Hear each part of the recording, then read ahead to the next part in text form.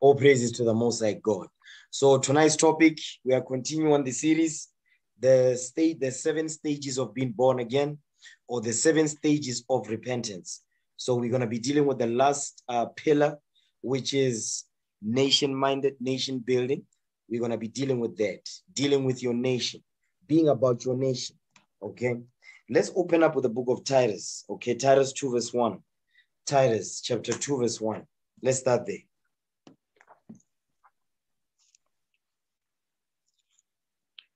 Titus chapter 2 verse 1. Come on. But speak thou the things which become sound doctrine. Come on. Read that again. Titus chapter 2 verse 1. Go ahead. But speak thou the things which become sound doctrine. Now, this is a commandment. It says, speak thou the things which become sound doctrine. Because the only way for us to speak the things that become sound doctrine, we must be taught the sound doctrine of the Most High. Okay? Get that in Proverbs. Okay? Proverbs 4 verse 2. Proverbs chapter 4 verse 2. Let's see the sound doctrine that the Lord has taught us. The sound doctrine that the Lord has bestowed upon his sons and daughters. Read what you got. Proverbs 4 verse 2. Read that. Proverbs chapter 4 verse 2. You know what? Start at verse 1. Proverbs 4 verse 1. Read. Proverbs chapter 4 verse 1. Come on. Hear ye children, the instruction of a father, and attend to no understanding. You see that? He says, hear ye children, the instruction of a father, and attend to no understanding. Go ahead. For I give you good doctrine, forsaking not my law. You see what the Lord is saying? He says, because I give you good doctrine. The sound doctrine, which is the good doctrine, the Lord is the one that gave us the doctrine, which is what? Not forsaking his laws, keeping his commandments. That's the sound doctrine. Okay, get that in Sirach 19, verse 19. Ecclesiasticus chapter 19, verse 19. We're still dealing with the doctrine. The sound doctrine that the Lord has given unto us, which we must speak this day. Okay, read that. Sirach 19, verse 19. Ecclesiasticus chapter 19, verse 19. Go ahead. The knowledge of the commandments of the Lord is the doctrine of life. You see that? The knowledge of God's commandments is the doctrine of life. Because the knowledge of God's commandments, when you have to apply it in order for you to have that knowledge, you must apply it. You understand? It's taught to you, you apply it. That's the doctrine of life. You understand? Go ahead. And they that do things that please him shall receive the fruit of the tree of immortality. You see that? We're going to receive everlasting life when we have the knowledge of the commandment of the Lord, which is the sound doctrine in Proverbs 4 verse 2, the sound doctrine in Titus 2 verse 1. Okay, so now that we have the sound doctrine, we understand what the sound doctrine is. It says, speak thou the things which become sound doctrine. Give me that in Ecclesiasticus, okay? Sirach chapter 9. Sirach 9 verse 15. Read that. Ecclesiasticus chapter 9 verse 15. Go ahead. Let thy talk be with the wise, and all thy communication in the law of the Most High. You see that? He says, let your talk be with the wise. Who is the wise? Get that in Psalms, okay? Give me Psalms 19 verse 7. Let's see who is the wise, okay? He says, let your talk be with the wise. Who is the wise? Read that. Psalm chapter 19 verse 7. The law of the Lord is perfect, converting the soul. Come on. The testimony of the Lord is sure, making wise the simple. You see that? The testimony of the Lord is sure, making wise the simple. So the testimony, the laws of God, they are perfect. There's nothing wrong with God's commandments. They convert the soul, meaning they transform your mind. The testimony of the Lord is sure, making wise the simple. Why is he saying the testimony of the Lord is sure? Watch this. Give me that in Psalms 132 verse 11. The testimony of the Lord that is sure. Okay? Psalms 132 verse 11. The testimony of the Lord is sure, making wise the simple. Read that. Psalm chapter 132 verse 11. The Lord hath sworn in truth unto David, he will not turn from it. Of the fruit of thy body will I set upon thy throne. You see what he's saying? Your mic is quite low. Can you put the volume up? Are you able to do that? Yes, sir. Okay, read that again, verse 11. Psalm chapter 132, verse 11. The Lord had sworn in truth unto David. He will not turn from it. Of the fruit of thy body will I set upon thy throne. You see what he's saying? It says the Lord hath sown in truth unto David. When the Most High God makes a promise, he never breaks those promises. You understand? He says he will not turn from that promise. He says, of the fruit of thy body will I set upon thy throne. With the fruit of David's body, that is sperm. So Christ will come out of the lineage of David. Okay, come on. If thy children will keep my covenant and my testimony, there I shall teach them. Their children shall also sit upon thy throne forevermore. You see what he's saying? He says, if thy children will keep my covenant, okay, and my testimony, that I shall teach them, their children shall also sit upon the throne, thy throne forevermore. He's talking about us, the 12 tribes of Israel. So what we just read, okay, when it says a sure foundation, okay, what is he talking about? He's talking about what? He's talking about the testimonies of Christ, because Christ's testimony is the reason why we are alive this day. You understand? Because watch this. Give me the book of Hebrews real quick, okay? Give me Hebrews 9. Christ's testimony is the only way we are going to overcome. Not our testimony, because our testimony is not sure, like we read in the book of Psalms 19, verse 7. He says, the testimony of the Lord is sure, making wise the simple. Watch this. Give me Hebrews 9, okay? Hebrews chapter 9 and read verse 16. Hebrews 9, verse 16. Watch this. You know what? Start at verse 15. We're going to read down. Okay? You know what? Let's start at verse 14. Hebrews 9, verse 14. We're going to read down. Go ahead. Hebrews chapter 9, verse 14. Come on.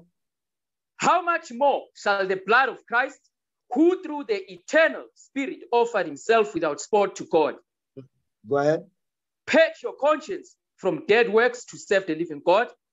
You see that thing? It says what? It says, how much more shall the blood of Christ, because the blood of Christ is the only way we are going to overcome in these last days. The blood of Christ, the sacrifice that he made. He says he offered himself without spot to God, purge our conscience from dead works to serve the living God.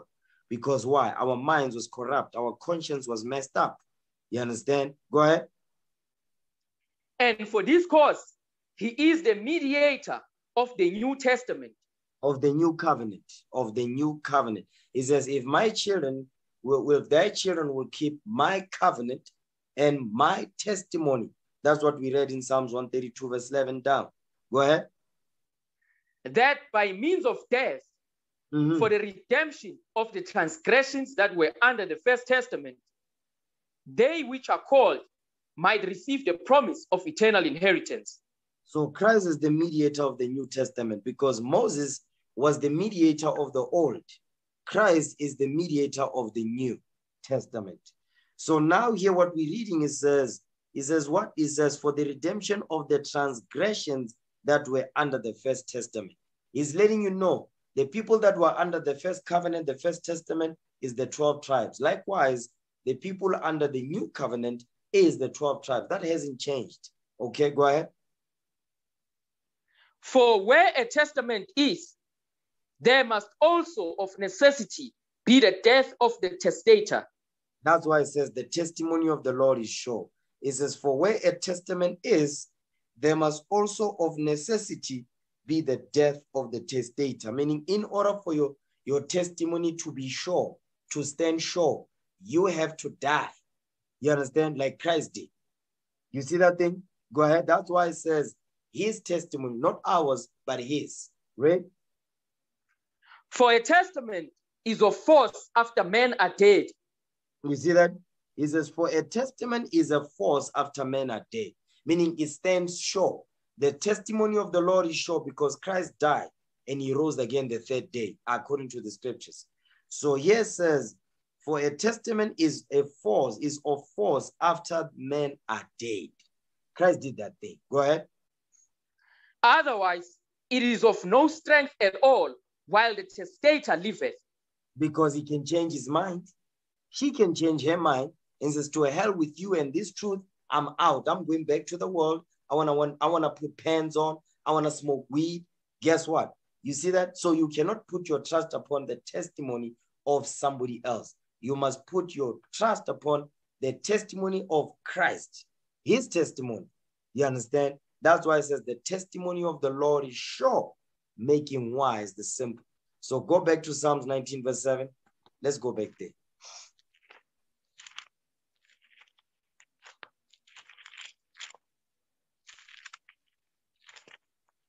Psalm chapter 19 verse 7. Go ahead. The law of the Lord is perfect, converting the soul. Read.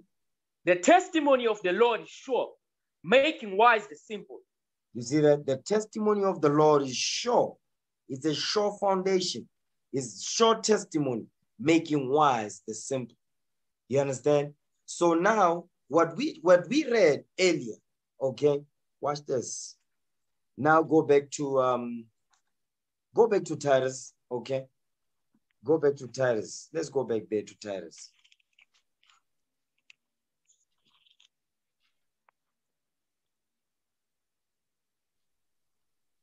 Titus, okay, chapter Titus 2 verse 1 now. Titus chapter 2 verse 1. Go ahead. But speak thou the things which become sound doctrine. That the aged man. Hold on. Read that part again. Speak what? Titus chapter 2 verse 1. But speak thou the things which become sound doctrine. He says, but speak thou the things which become sound doctrine. Remember what we read in Ecclesiasticus. Go back there. Before I go back to Titus, go back to Sirach 9 verse 15. Let's go back there so we catch the thought. Sirach chapter 9 verse 15. Read that again for me. Ecclesiasticus chapter 9 verse 15. Go ahead. Let thy talk be with the wise, and all thy communication in the law of the Most High. You see that? He says, let thy talk be with the wise. Let thy talk be with the wise. Remember what we read in Titus. Okay, he says, but speak thou the things which become sound doctrine. Then the only way for you to speak the things that become sound doctrine, your what? He says what? Your talk must be with the wise. Who's the wise? It's those that keep God's commandments. Those that are repenting. You understand? Those are mindful of God's laws. Those that use the laws of God to make day-to-day decisions. Those that use the power of God's commandments to bring change to their life. So that's why it says, let your talk be with the wise and all thy communication in the law of the Most High. You see that thing? So this doctrine, go back to Titus now, 2 verse 1. Now we understand who's the wise. You understand? The wise is those that understand that the testimony of the Lord is sure. You understand? Read that. Titus 2 verse 1. Titus chapter 2 verse 1. Go ahead. But speak thou the things which become sound doctrine. This is a commandment. He says, speak thou the things which become sound doctrine. Okay, go ahead. That the aged man be sober, brave, temperate, sound in faith, in charity, in patience. So now remember, what we're going over, remember the last pillar of the 7 stages of repentance is what? Nation building. You understand? Being about your nation. So in order for you to be about your nation, you know, the Most High God deals with the man first. Get that in Proverbs chapter 8 verse 4. Proverbs 8 verse 4. The Lord deals with the man. So in Titus 2, we're going to go over the pillars of nation building. You understand? In Titus 2 covers nation building on the man's side, on the young man, on the women's side, on the young women. It covers everybody. Okay? Now read that. Proverbs chapter 8 verse 4. Come on. Proverbs chapter 8, verse 4. Read. And to you, O men, I call. And my voice is to the sons of men. You see what he's saying? And to you, O men, I call. My voice is to the sons of men. So guess what? The Most High God is calling the men first, the leaders of the nation, the men that will be able to deal with the issues of the community. Young men going around stealing, breaking into people's houses. Guess what? Our job is to deal with that. You understand? Young girls having sex, drinking, popping babies, having abortion, catching STDs. Our job is to deal with those matters that concern our nation. That's our job. We do it with boldness, without fear. The Most High God is given us the power to do so. You understand? Now, let's go back. Titus 2, verse 2 again. Titus chapter 2, verse 2. Read. That the aged man be sober, grave, temperate, sound in faith, in charity, in patience. So the aged man, he says we must be sober. We must not be drunks. You understand? We must be grave. We must be serious. Temperate. Okay? We must be serious. Sound in faith when it comes to God's laws. You understand? In charity, in patience. That's the requirement, right? Let's get some more details on this. This is the requirement for the aged men. Because the aged men, they set the example for the young men that come after them. Watch this. Give me the book of 1 Timothy 3, verse 1. 1 Timothy, okay? 1 Timothy 3 and verse 1. Watch this. Read that. Come on. 1 Timothy chapter 3, verse 1. Go ahead. This is a true saying. If a man desire the office of a bishop, he desireth a good work. You see that? If you desire the office of a bishop is a what? A bishop just means leader. Okay? If a man desire the position of leadership, he says you are desiring a good work, because your office is going to what? Your office will be to build the nation. And you're not going to use your emotion to build the nation. You're going to use God's laws, his sound doctrine, like we read in Titus 2, verse 1. Go ahead. A bishop then must be blameless, the husband of one wife, vigilant, sober, of good behavior, given to hospitality, apt to teach. You see that? It says a bishop must be blameless, okay? Meaning keep God's laws above, above reproach. You must be doing that. It says husband of one wife, vigilant. You understand? Was me a watchman, sober, of good behavior, given to hospitality, apt to teach. Meaning what? You must have the aptitude to teach your nation. Go ahead. Not given to wine, no striker, not that? Greedy. Not given to wine, no striker, meaning what? Don't like to fight. Read. Not greedy of filthy lucre. You understand? Don't be greedy. Go ahead. But patient. Not a brawler, not covetous. You see that? He says you must be patient, not a brawler, not covetous. These are the characteristics of good stewardship, good leadership. Okay, go ahead. One that ruleth well his own house. Stop right there. He says, one that ruleth well his own house. One that ruleth well his own house. And how do we rule the houses? We rule our houses with God's laws. That's why it says, one that ruleth well his own house. Meaning his house is in order. Go ahead.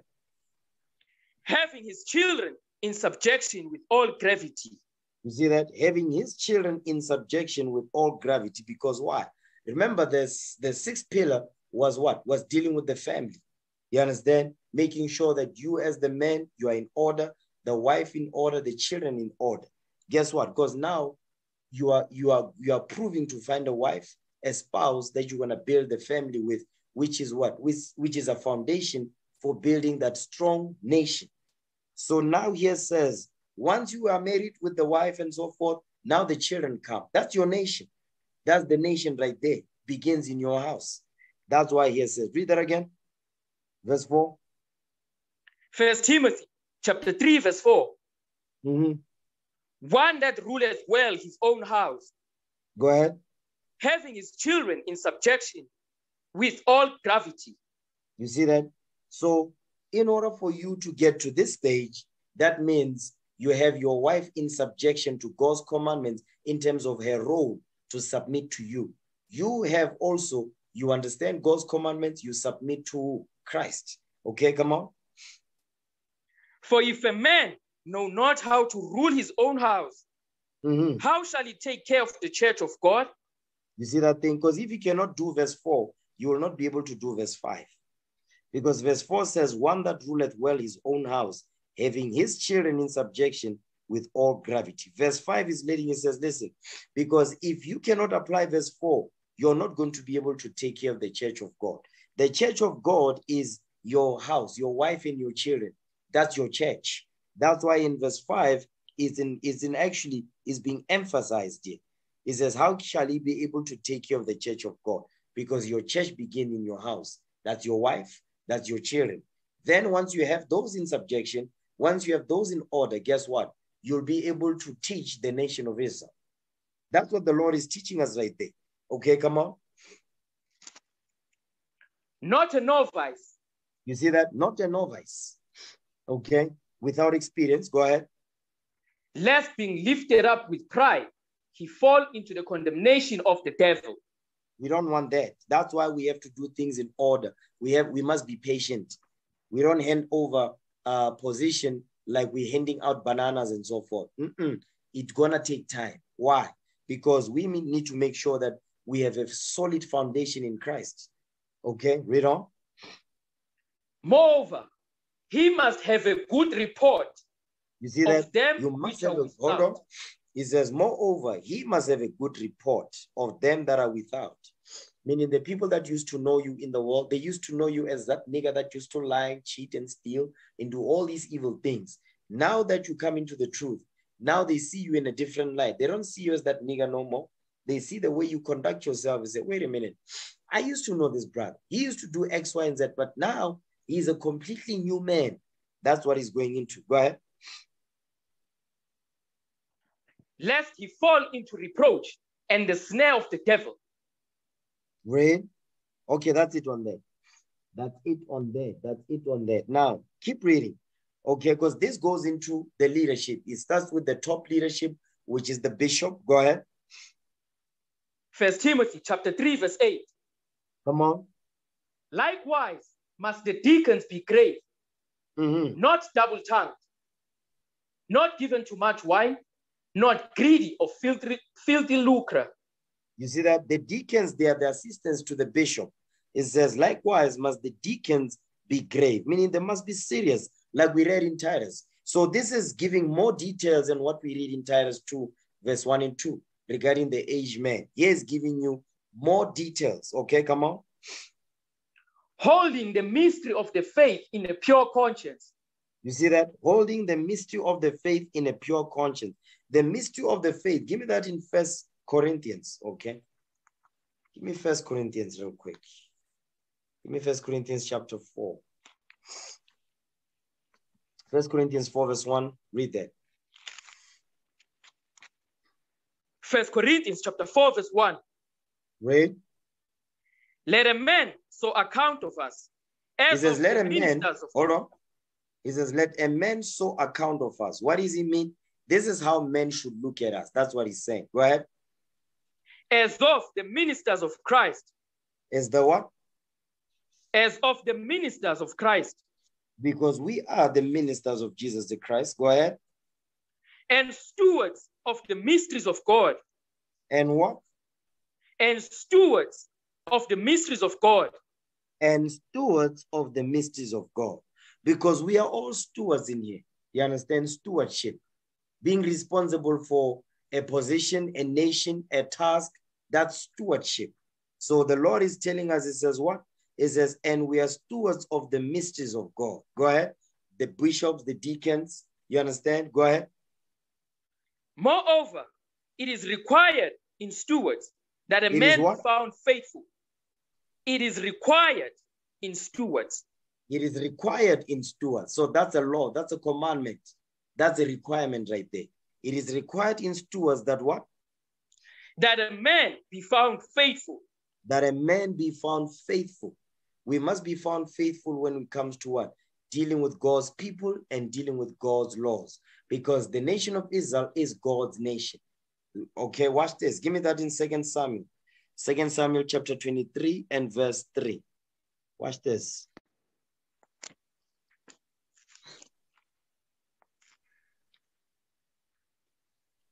Second Samuel chapter 23 verse 3. Read. The God of Israel said, the rock of Israel spake to me. He that ruleth over men must be just, ruling in the fear of God. You see what he's saying? He says, he that ruleth over men must be just, ruling in the fear of God. Give me that in Ezekiel 18, verse 4. Okay? Ezekiel 18, verse 4. He says, he that ruleth over men must be what? Must be just, ruling in the fear of God. Ezekiel 18, verse 5. Read that. Ezekiel chapter 18, verse 5. Come on. But if a man be just and do that which is lawful and right. You see that? So a just man will do that which is lawful and right in the sight of the Lord. Okay? So let's go back now. 1 Timothy 3. 1 Timothy chapter 3. Read verse 9 again. 1 Timothy chapter 3, verse 9.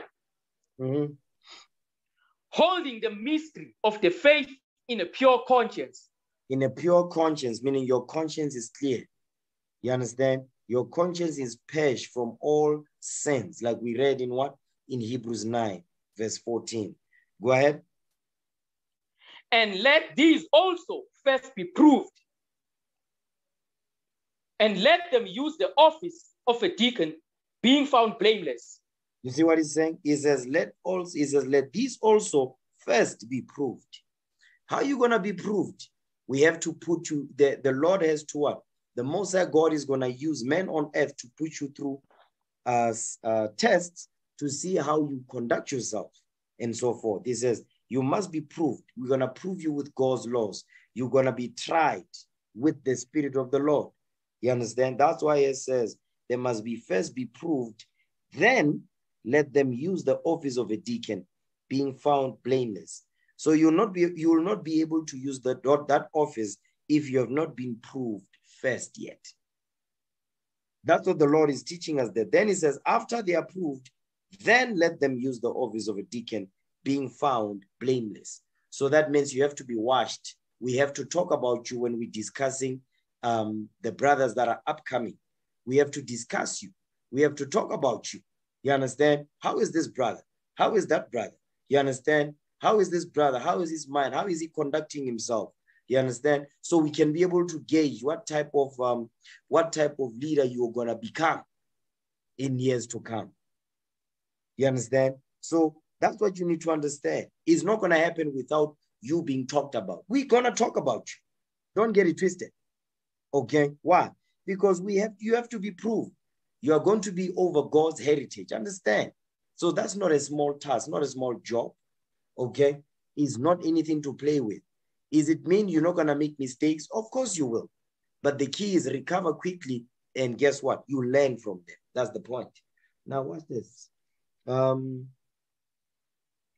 down to verse 12. Okay? 1 Timothy 3 verse 12. Read that. 1 Timothy chapter 3 verse 12. Go ahead. Let the deacons be the husbands of one wife, ruling their children and their own houses well. You see that?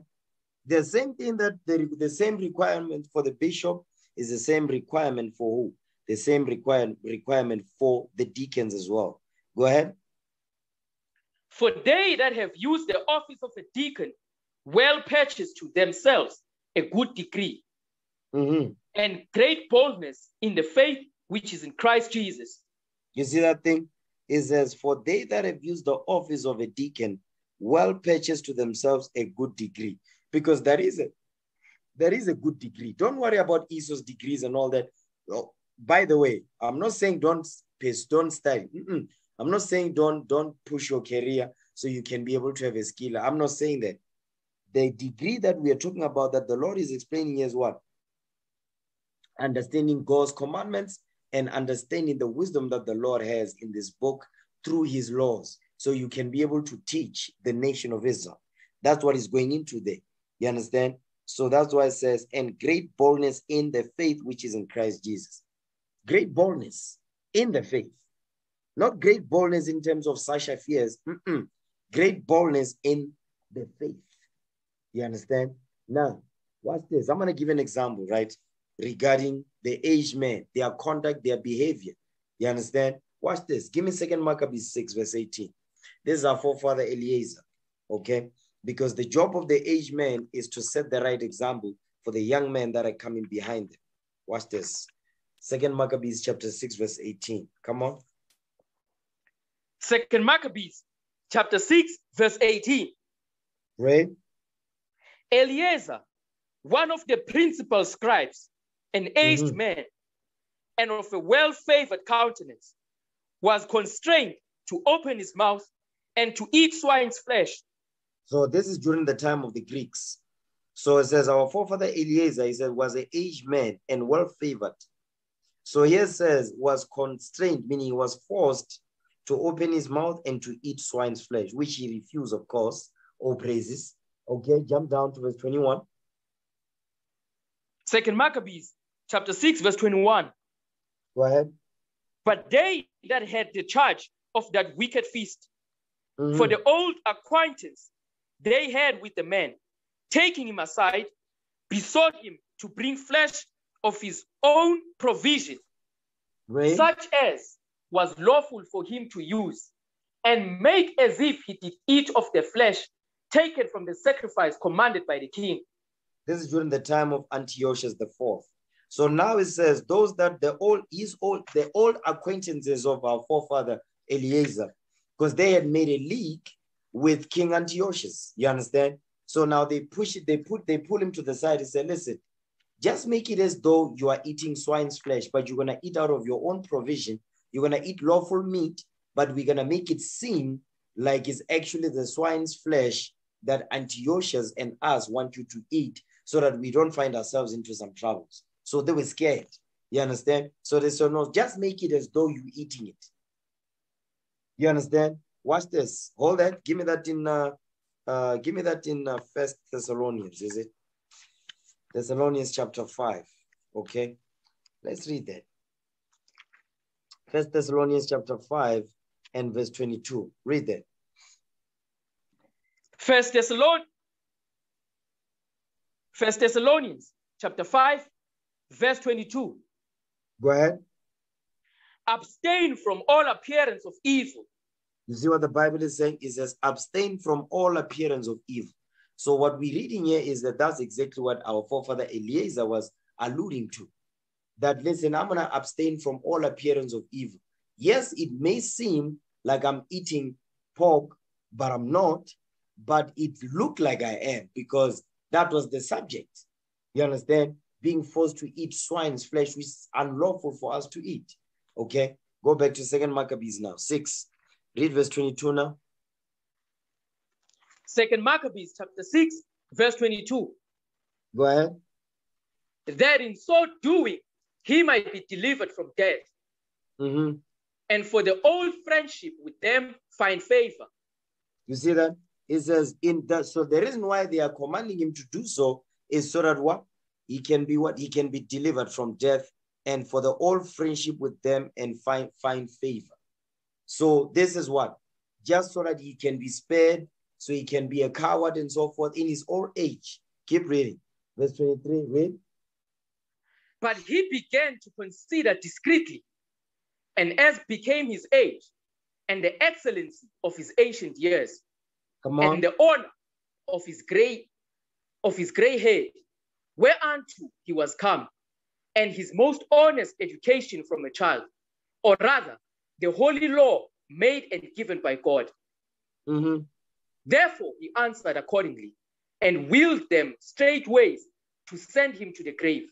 He says, you rather put me to death, because he began to what? He says he began to consider discreetly, meaning in his mind to say, wait a minute, if I do this, how is this going to look down the line in the future? You understand? So he's like, no, I'm not doing that. because I'm going to put a stain on my name. He says, and it's become his age, because he's also considering his age, the excellency of his ancient years. You see that? The honor of his gray hair, So he's thinking about all of that. And he says, whereunto he was come, and his most honest education from a child. So he's being pushed in this from a child. You understand? He continued with the things that he was taught. He didn't let them go. He didn't push them to the side. He didn't cast them behind his back. He pushed them until he was an aged man. You understand? Read on, verse 24. For it becometh not our age, said he, in any wise to dissemble, whereby many young persons might think that Eliezer, being 80 years old and 10, were now gone to a strange religion. You see what he's saying? He is thinking about the young man that is coming behind him. He said, wait a minute. If I do this, what type of message is this going to send to the young man that will come after me in the last days? You understand? After I'm gone, during his time and in these last days. You understand? So he's thinking about that. Or no, I need to set the right example. That's what he's saying. Go ahead. And so they, through mine hypocrisy and desire to live a little time and a moment longer, should be deceived by me. And I get a stain to mine old age and make it abominable. You see what he was thinking? He says, and so they, meaning the young men in verse 24, through mine hypocrisy and desire to live a little time and a moment longer, meaning what? They also will follow that poor example and say, I also want to live, I want to spare my life. I would rather break God's commandments so I can spare my life. You understand? He said, no, I'm not doing that. Okay, because I'm going to put a stain to mine old age. Read on. For though for the present time I should be delivered from the punishment of men, yet should I not escape the hand of the Almighty, neither alive nor dead. You see what he's saying? He says, yes, I will escape the punishment of men. But he says, yet I'm not going to escape the hand of the Almighty, neither alive nor dead. So he's thinking about this. I fear the Lord, so I'm going to do what the Bible says. Go ahead. Wherefore now, manfully changing this life, I will show myself such an one as mine age requires. He says, I'm going to behave myself according to as my age requires. What is he saying? Experience. He says, based on the experience that I have as an aged man, listen, I'm not going to make this decision because I'm afraid. Read on. And leave a notable example to such as be young, to die willingly and courageously for the honorable and holy laws. And when he had said these words, immediately he went to the torment. He says, immediately he went to the torment. He said, okay, you can put me to death because I don't want to eat pork. But I'm not going to make it seem like I'm eating it so that I can put a stain on my name and also destroy those that come behind. That's what he was saying. So that's the mindset when you did that, because our forefather Eliezer, he wasn't just thinking about himself. He was thinking about the nation. So he was nation-minded. He loved his nation, and that's how he thought. That was his mindset. Every decision he made, he considered his nation. That how is the nation going to look? How is the nation going to be down the line based on the decision that I'm making right now? How is it going to affect the nation in times to come? He thought about that. So when you're thinking about now that you have a family, you get yourself a wife and so forth, you build a family, that's the same thing that you must do. You understand? You must be like that when it comes to your wife and your children. Guess what? When it comes to the congregation, you're going to do the same thing. You understand? You must think about your family according to God's commandment, not according to worldly, the way the world says, but according to God's laws. Okay? Now let's go back. Let's go back to Titus, okay? Titus 2 and verse 2 again. Titus chapter 2, verse 2. Go ahead. That the aged man be sober, grave, temperate, sound in faith, in charity, in patience. You see that? So he says the aged man must be sober. So our forefather Eliezer, he was sober, he was grave, he was temperate, he was sound in faith, meaning he had sense, in charity, in patience. because he loved these people. He loved the nation. You understand? So when, as a brother, as a man, you understand, in this truth, your mind is about the nation. You understand? And guess what? When it comes to your nation, your wife must support the vision that the Lord has put in your spirit to build your nation up. Your wife must support you. You understand? She must be the #1 supporter of this truth and support you. You understand? By supporting this truth, to support this truth by supporting you, being that pillar of rest. You understand? So on and so forth. Because if you have a wife that is encouraging you, that is rooting for you to push this truth and all of that, you have a revolutionary wife. You understand? So when you go out there, you will definitely be able to fight the good fight of faith. Why? Because you have support. You understand? Now watch this. Let's go to Titus 2 verse 3. Now let's deal with the women. Okay? Read verse 3. Come on. Titus chapter 2 verse 3. Read. The aged women likewise, that they be in behavior as becometh holiness, not false accusers, not given to much wine, teachers of good things. You see that thing? The aged women likewise, likewise as the aged men in verse 2, it says they must be in behavior as becometh holiness, not false accusers, meaning don't gossip, backstab, double tongue, okay? Not given to much wine, meaning they must not be drunks like we see, unlike we see them today. Like we see them today, our sisters be getting drunk. They drink more than the men do now. They even smoke more than them. Okay? It says not given to much wine, teachers of good things. So they must be teachers of the law. That's the good things. You understand? They must not be teaching young girls how to twerk. They must not be teaching young girls how to get a boyfriend, how to get a sugar daddy. You understand? They must not be doing that. How to extract money from a man. Because that's what a lot of these, our sisters, that's what they do. So that's how they teach the young women, but they're not teaching them the right way. They are not teaching by their righteous example. They are teaching by their poor example. Okay, watch this. Give me 1 Timothy 3, verse 11. Okay, let's deal with the wives, because here it says the wives, the aged women, okay, which the aged women, they must be in behavior. Okay, 1 Timothy 3, verse 11. Watch this. Come on. 1 Timothy chapter 3, verse 11. Read. Even so must their wives be grave, not slanderers, sober, faithful in all things. You see that thing? So in Titus is giving you more details. Here what we're reading here is talking about the wives that are remember it says a bishop must be a husband of one wife. A deacon must be a husband of one wife.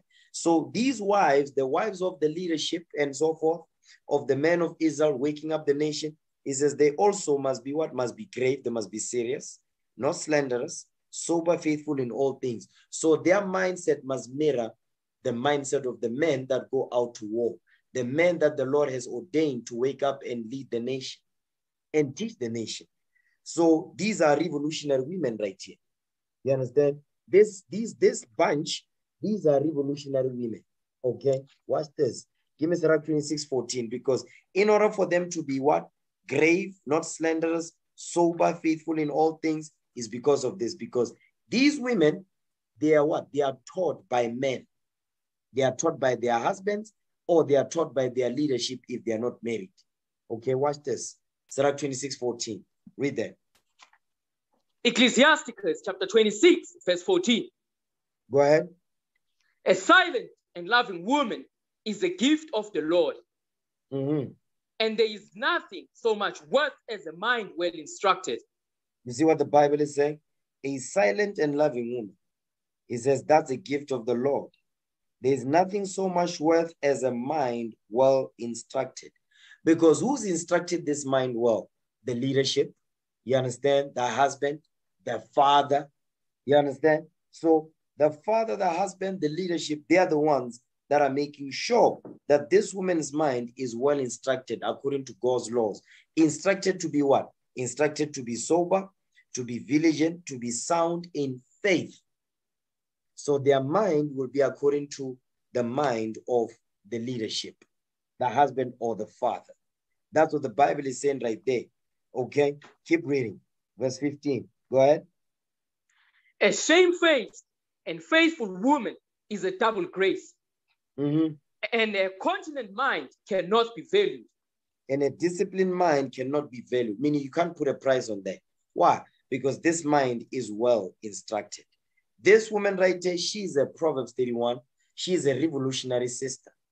You understand? Because she's in complete submission to her husband, to her man, to the leadership, to her father. Why? Because she understands that because I need a hedge over me. If I'm not, I'm going to be spoiled. My mindset is going to be corrupt. The way I think, the way I speak, the way I dress, who I deal with, who I interact with, and how do I interact with them, how I eat and all that. All of that is going to be spoiled because I don't have a hedge over me. That's what the Lord is teaching us right there. So a revolutionary sister is a sister that is in complete submission because she understands where the power comes from. You understand? In submission. Watch this. Give me the book of 1 Corinthians 14. Okay, 1 Corinthians chapter 14. We're still dealing with the women, the aged women. These aged women, they are instructed of the men. Okay, that's why they're then later on they'll be able to know how to deal with the young children, the young women, because in order for them to know that, they've got kids themselves. So they know how to deal with newborns, they know how to deal with pregnancy, they know how to deal with toddlers, they know how to deal with teenagers. You see that? So they know how to cover that whole spectrum from the time a woman is pregnant until the child is born. They are a toddler, they are a teenager. You see that thing? That's what it's going into. Okay, 1 Corinthians 14. And who's going to be teaching you all this? The leadership, the man, the husband, the father, and so forth. 1 Corinthians 14 and read verse 34 and 35 together. Okay, come on. 1 Corinthians chapter 14, verse 34. Right. Let your women keep silence in the churches, Mm-hmm. for it is not permitted unto them to speak. Right. But they are commanded to be under obedience, as also says the law. You see that thing? They are commanded to be under obedience, as also saith the law. Because the law that they are commanded to be under obedience to is this law right here. Get that in Genesis 3:16. This is the law that the Apostle Paul is making reference to. Okay, read that. Genesis chapter 3, verse 16. Come on. And to the women he said, I will greatly multiply thy sorrow and thy conception. Mm-hmm. In sorrow thou shalt bring forth children, and thy desire shall be to thy husband, and he shall rule over thee. You see what he's saying? He says, I will greatly multiply thy sorrow and thy conception. That goes into what? The child labor pains. That goes into the menstrual cramps that they get every month as a reminder of their disobedience. Okay, so then it says, in sorrow thou shalt bring forth children, and thy desire shall be to thy husband, and he, your husband, shall rule over thee. Because your husband, your desire to learn anything, to know everything, you must go to your husband. You're not married, you go to the leadership or your father. Why? Because you must be in subjection unto a man. You understand? From your father's house, you go to your husband's house. That's the order. So now what we're reading here is the law that it must be under is what? They must understand that the husband is the head, and they must submit themselves to the husband because that's their head. That's their Lord. Okay? Now watch this. A woman that does that, guess what? And a woman that understands that, here's what's going to happen. Get Proverbs 14 verse 1. This is the type of mindset that she will have. She will have this type of mindset. Whatever she does, she will always keep this in mind. Read that. Proverbs 14 verse 1. Come on. Proverbs chapter 14 verse 1. Mm-hmm. Every wise woman buildeth her house, Mm-hmm. but the foolish plucketh it down with her hands. You see that? He says, every wise woman buildeth her house. The reason why this woman is wise is because her mind is well instructed. By who? Her husband, the leadership, her father. So it says, every wise woman buildeth her house. She's going to build her house. She will support the men. She will support the troops. You understand? That's what she'll do, because she understands that they are the ones that are laying the foundation. Our job is to what? Is to build on this foundation by what? By following instruction and instructing others by our righteous example. For who, for instance? The children, the young women. You understand? How to take care of the house and so forth. That's the job. The wise woman will do that. You understand? But it says, but the foolish pluck it down with their hands. Let me show you how she does it. Give me the book of Sirach 25, verse 23. Let me show you how the foolish plucks the house down. Sirach 25, 23, read that. Ecclesiasticus chapter 25, verse 23.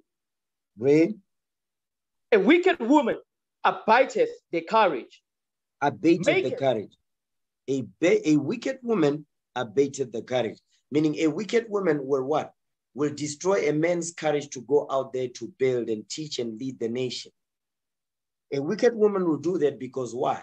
A wicked woman will not want the men to go out to war and wake up Israel. A wicked woman is not nation-minded. She's only thinking about herself. She don't care about the nation. That's a wicked woman. That's not a wise woman. You understand? She obeys the courage. That's how she plugs the house down. Okay, go ahead. A wicked woman abateth the courage, maketh an heavy countenance and a wounded heart. You see that thing? Is she what? She maketh a heavy countenance because what? She gonna make you sick. You understand? And it says a wounded heart. She gonna give you problems, stress. Why? Because she's destroying a man's courage to go out there and build. You understand? So when you brothers, you are proving, you need to be able to understand, to know if this woman is about the nation. She's about nation building. Because if she's not about nation building, once you get married, she's going to give you problems when it comes to what? Dealing with the men, dealing with where we need to go, when we go out to war and so on and so forth. She's going to give you problems. So you need to be able to know beforehand during the proving process if she's going to interfere with that or she will support you 100%. You need to know that. You understand? There is why our forefathers was able to go out there to war with this nation, to conquer the land of Canaan. You understand? The Amorite kings during the time of Joshua. You understand? So on and so forth. How were they able to do that? Because guess what? They had righteous women at the house. They had wise women that built their houses. They supported them. That's the point. Okay, Ray? A woman that will not comfort her husband in distress maketh weak hands and feeble knees. You see that thing? It says a woman that will not comfort her husband in distress. Are we not in distress right now? Yes, we are. Because the nations, all the nations are against us. All the nations are fighting against us. All the nations don't want us to rise up. And because of that, it says a wicked woman, it says a woman that will not comfort her husband in distress maketh weak hands and feeble knees. Meaning what? Discouragement. She'll give you problems. She will stress you out. Why? Because that's not a wise woman. You understand? That's a demon. That's not a wise woman. That's how she plugs the house down. She don't consider that we're at war and we need to go out there and fight for our nation. Okay, now go back. Okay, go back to, now give me Titus chapter 2, verse 4 now. Titus 2, verse 4. Let's go back. Titus. I was just giving you an examples of what we read in Titus 2 and verse 3 regarding the aged women. You know what? I'm going to give some examples, right? Watch this. Something just popped into my head. It's not part of my notes, but I'll use it. Get Genesis 14. I'm going to show you something with this. It says, read that again, Sirach. Okay, Sirach 25. Sirach 25 verse 23. Read that again. Ecclesiasticus chapter 25 verse 23. A wicked woman abateth the courage, maketh an heavy countenance and a wounded heart. A woman that will not comfort her husband in distress maketh weak hands and feeble knees. So now I'm going to give an example. So imagine if our forefather Abraham Imagine if our foremother Sarah was giving our forefather Abraham problems like we're reading here, like this type of woman. Listen, this was not going to happen. This wasn't going to happen. I'm going to give an example. But because our foremother Sarah supported her husband, you know what? Let's paint the picture. Get that in Genesis. Get Genesis 18. Get Genesis 18 verse 12. Because I want to show you that our foremother Sarah, she supported and reverenced our forefather Abraham. And watch this. Genesis 18 verse 12. Genesis chapter 18 verse 12. Mm-hmm. Therefore, Sarah laughed within herself, saying, after I am waxed old, shall I have pleasure, my Lord being old also? My Lord being old also, my Lord being old also. You see how she's calling our forefather Abraham? She's not calling our forefather Abraham by his first name. Like you see our sisters are doing today. They say they are married, but they call their husbands by their first name. Just disrespectful as hell. But what we're reading here says, my Lord being old also. That's an example that she reverenced her husband. You see that thing? Now watch this. Give me the book of Genesis, okay? You know what? Don't give me Genesis. Give me 1 Peter 3. I don't want to go somewhere else. Let me just stick with this one. 1 Peter 3. Read verse 6. 1 Peter chapter 3 verse 6. Come on. Even as Sarah obeyed Abraham, calling him Lord. Hold on. Start at verse 5. Start at verse 5. I'm going to show you something with this. Watch this. Come on. 1 Peter chapter 3 verse 5. Go ahead. For after this manner in the old time, the holy women also, who trusted in God, adorned themselves, being in subjection unto their own husbands. They were in subjection unto their own husbands. So it's letting you know about our foremothers of the past. They were in subjection to their own husbands. Why? Because they understood the mission. They understood what was at stake. They understood who the enemy is. They understood all of that. Even during the 60s, when you look at during the time of, our forefathers and foremothers that were fighting the white supremacy, apartheid government, guess what? Our sisters, our mothers, they were 100% behind our forefathers. There's even a book called, I think, Apartheid something. I have the book. And in there you see, it shows you our foremothers, you understand, during the 60s in South Africa.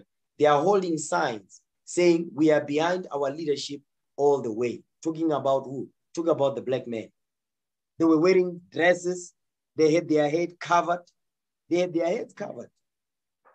And they were saying we are 100, where it says we are behind our leadership 100% all the way. Something like that. I'm paraphrasing it, but that's what they said.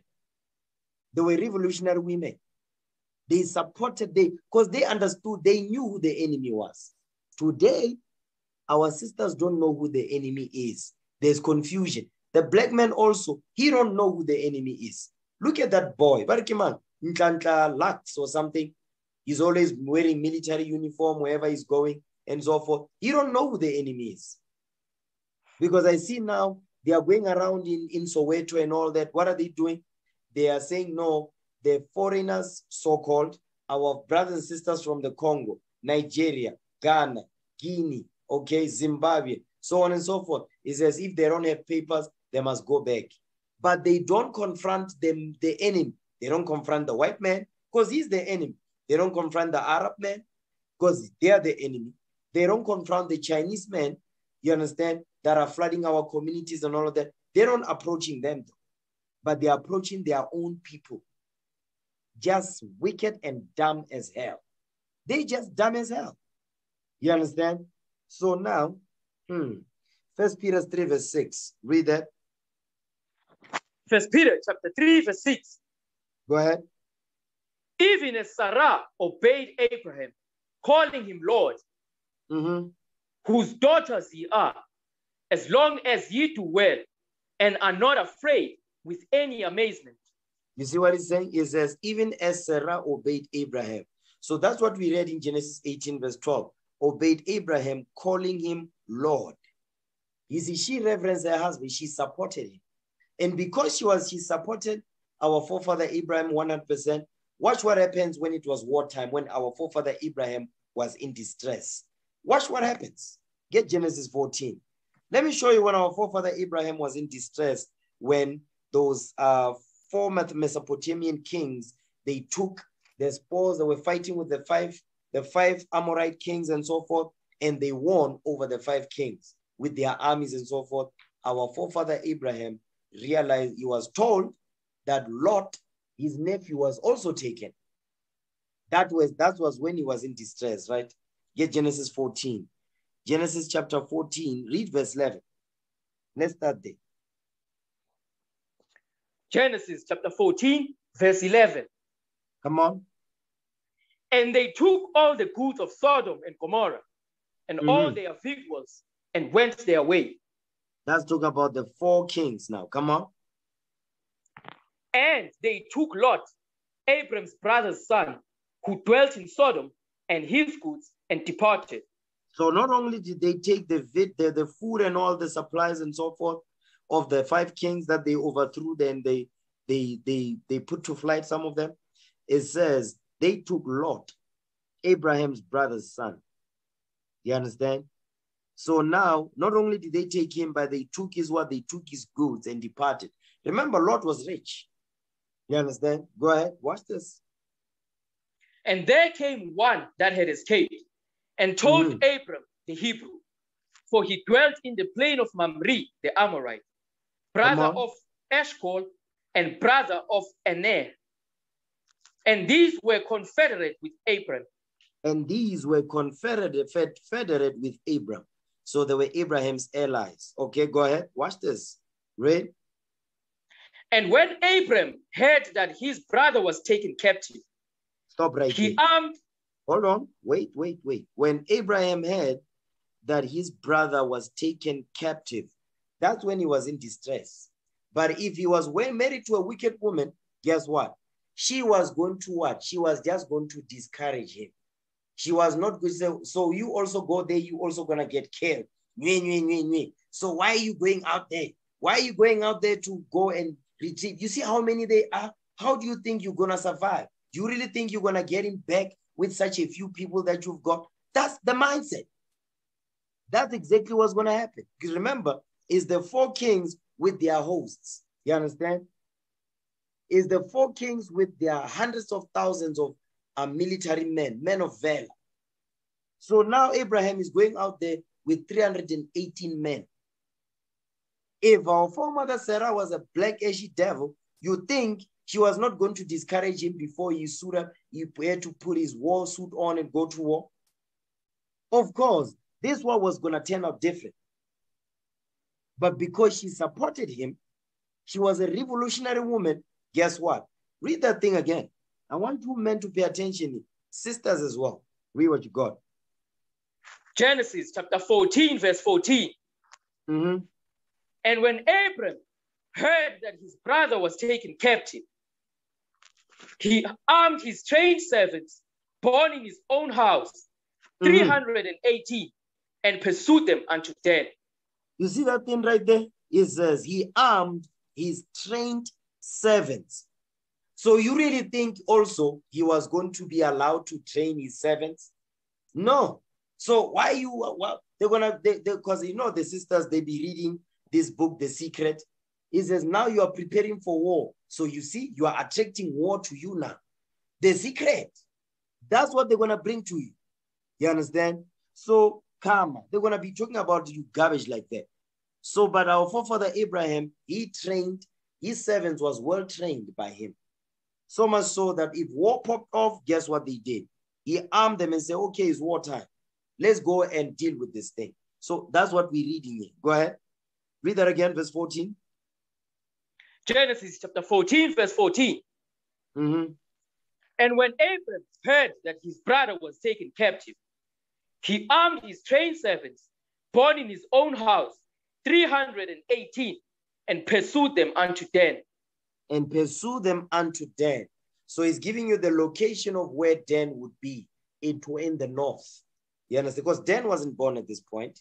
Israel was not even born at this point. Okay, keep reading. Go ahead.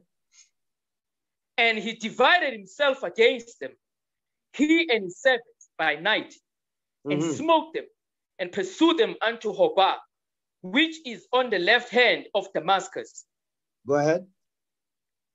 And he brought back all the goods, and also brought again his brother Lot and his goods, and the women also, and the people. You see that? So he brought the nation with him back. So imagine our forefather Abraham did not have a revolutionary wife. So you sisters, you have a role to play, and it's an important role too. Don't think your role is not important. It is important. You understand? So I wanted to show you that so you can see the difference it makes when you marry a revolutionary wife, and the difference when you don't marry a revolutionary wife, how bad things can turn out. You understand? Because I'll give an example when you don't marry a revolutionary wife. Watch this. Give me the book of, give me 2 Kings. Okay. Let me show you what happens when you're not married to a revolutionary wife. First Kings 22. 1 Kings 22 verse 17. I'm going to show you something. Watch this. 1 Kings chapter 22 verse 17. Go ahead. And he said, I saw all Israel scattered upon the hills, as sheep that have not a shepherd. Read. And the Lord said, these have no master. Let them return every man to his house in peace. You see what he's saying? It says, this Micaiah is prophesying. He said, listen, and he said, I saw all Israel scattered upon the hills as sheep that have no shepherd. And the Lord said, these have no master. Let them return every man to his house in peace. Next verse. Watch this.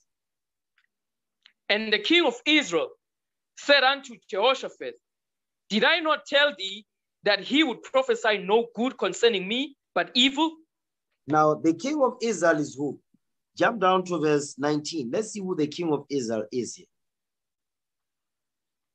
1 Kings chapter 22, verse 19. And he said, hear thou therefore the word of the Lord. I saw the Lord sitting on his throne, and all the host of heaven standing by him on his right hand and on his left. Go ahead. And the Lord said, who shall persuade Ahab that he may go up and fall at Ramoth Gilead? And one said on this manner, and another said on that manner. So the king of Israel is, you guessed it, Ahab. Ahab was the king. So now, when you don't have a revolutionary wife, guess what? Well, guess the type of wife you've got? Jezebel. Because Jezebel rules through men. You understand? She doesn't come to the front, but she'll use a man in the front though. But she's pulling the strings the whole time. That's the mindset of Jezebel. So what we're reading here is, if Jezebel is in the background, Israel is in trouble. Because Israel was in trouble, that's what Micaiah is prophesying. When Jezebel is pulling strings in the background, Israel is a sheep that have no shepherd. You understand? And guess what? You will get overthrown. Because Jezebel is sitting in the background, just controlling things. You understand? So, and things are going to go bad. Because what we're reading here is, he's letting you know that if Ahab goes to war, it's a wrap. They are going to be overthrown by the Assyrians, by the Syrian army. Not the Assyrians, but the Syrians. So it's going to be disastrous. That's the point. You understand? So, but our forefather Abraham was successful in his conquest. Why? Because he had a revolutionary wife behind supporting him. Our foremother Sarah. She reverenced him. That's why he was able to continue and push like that. You understand? Now watch this. I wanted to give you those examples so you can really see the importance of marrying the right sister. You understand? Also, marrying the right brother. If a brother is not about his nation, you really have problems. If the brother does not care about his nation, he only married you because he married you for lust, guess what? He's not going to care about the nation. You are going to be frustrated as a wife because he's not going to care about the nation of Israel. That's the point. Now watch this. Go back to Titus now. Titus 2, read verse 4 now. Titus 2, verse 4. Let's read that. Okay, come on. Titus chapter 2, verse 4. That they may teach the young women to be sober, to love their husbands, to love their children. Read that again, verse 4. Titus chapter 2, verse 4. That they may teach the young women to be sober, to love their husbands, to love their children. So the day is the aged women in verse 3, that they may teach the young women to be sober. Because how would they be able to teach the young women to be sober? Because they themselves were taught to be sober by who? Their husbands, the leadership, their father. You see that thing? So that's why they'll be able to teach these young women to be sober, because they will what? They will show a righteous example to these young women. Okay? To love their husbands, to love their children. Now watch this. Get that in 1 Timothy chapter 5, verse 13. 1 Timothy 5, verse 13. Let's read that real quick. Because it says that they may teach the young women to be sober. Because if they don't teach the young women to be sober, guess what's going to happen? Read that. 1 Timothy 5, verse 13. Read. 1 Timothy chapter 5, verse 13. Come on. And withal, they learn to be idle, wandering about from house to house. Read. And not only idle, but tattlers also, and busybodies, speaking things which they ought not. You see that thing? Is it because if they are not being, if these young women, let's talk about your teenagers. You understand? Your teenagers that are now sexually active, they are on TikTok, YouTube, Twitter, Instagram, WhatsApp, all these social media platforms that they are uploading their naked pictures where they are twerking and all that. Guess what? If the aged women, they are not there to teach them and to set the right example for them, that's exactly what they're going to do. They learn to be idle. Guess what? Once they're idle, they're going to do evil things. And like what's going on right now. Look at the statistics of teenage pregnancy. Look at the statistics. Look at that. It's staggering, okay? Teenage pregnancy, abortion. You see that thing? Kids, having kids, STDs, HIV. The statistics are high. I mean, during the corona period, when it was, you know, it first hit, guess what? When you look at the statistics from the Department of Education, you look at, they say 23,000 young girls, 10-year-old to 14-year-old, guess what? They had babies, they committed abortions. You see that thing? They were pregnant. And this is only Joburg. It does not talk about, I'm not talking about the other provinces, but this is just Joburg alone. This is within a short period of time. That's what happened. 10 years old. Between 10 years old and 14 years old. That's what these young girls are doing. These teenagers. We see them in the complex. We see them in the classes. We see them, when in the classes, we see them all over. They are wearing miniskirts. They are wearing bum shorts. They are showing their cleavage. 10-year-olds, they are showing their cleavage. 10-year-olds, they are showing their thighs. 10-year-old, 11-year-old, they talk about how to lie on their back. What the hell do they know about that? Because why? The aged women are not around to set the right example for them. That's why now they following the examples, Abu Kanyimbau, Abu Peltusi, Abu Babes, Watumo. That's the examples they follow. Those women don't get married. They move from man to man, jump from rod to rod. That's Abu Kanyimbau, Abu Babes, Watumo, and all that. They're not setting the right example. So what makes you think that these young girls will turn out any different? They will not. Now, read that thing again. 1 Timothy 5, verse 13. Come on. 1 Timothy chapter 5, verse 13. Go ahead. And withal, they learn to be idle, wandering about from house to house. They wander about from house to house. They wander about from house to house. Today, unali boyfriend ko Alex. Nini unali boyfriend ko Tu, ko Ebony. Nini unali girlfriend ko Calfontaine. It's always changing. And that's what we see. That's why now people like YouTube, they are young, they are creative, they are making money out of our people's ignorance. You understand? Because they are unsure but they become jol. I get they are jolly. But jol. So Jolo is making money for people that are saying, oh, wait a minute. These people, they are just jolling around. They are cheating on one another. They lie one to another. They are not applying the commandments. So we're gonna create a TV program out of this. We are Jola 99. Yeah. You see that? Now there's another guy that is on YouTube now. What is he doing? He's getting the couples to exchange phones. That's what he's doing. I don't know if anybody has seen that. Anybody seen that? Yes, sir. Hello? Yes, sir. I've seen it, sir. Okay, oh, praise. Yeah, because I've seen that as well. You understand? Now, read that again, verse 13. 1 Timothy 5, verse 13. Come on. 1 Timothy chapter 5, verse 13. And with all, they learn to be idle, wandering about from house to house. And not only idle, but tattlers also, and busybodies. You see that? Speaking things. It says busybodies. It says they learn to be idle. But it says, and not only idle. They are not only idle because when they are idle, they are doing evil. Then it says, but tattlers also and busybodies.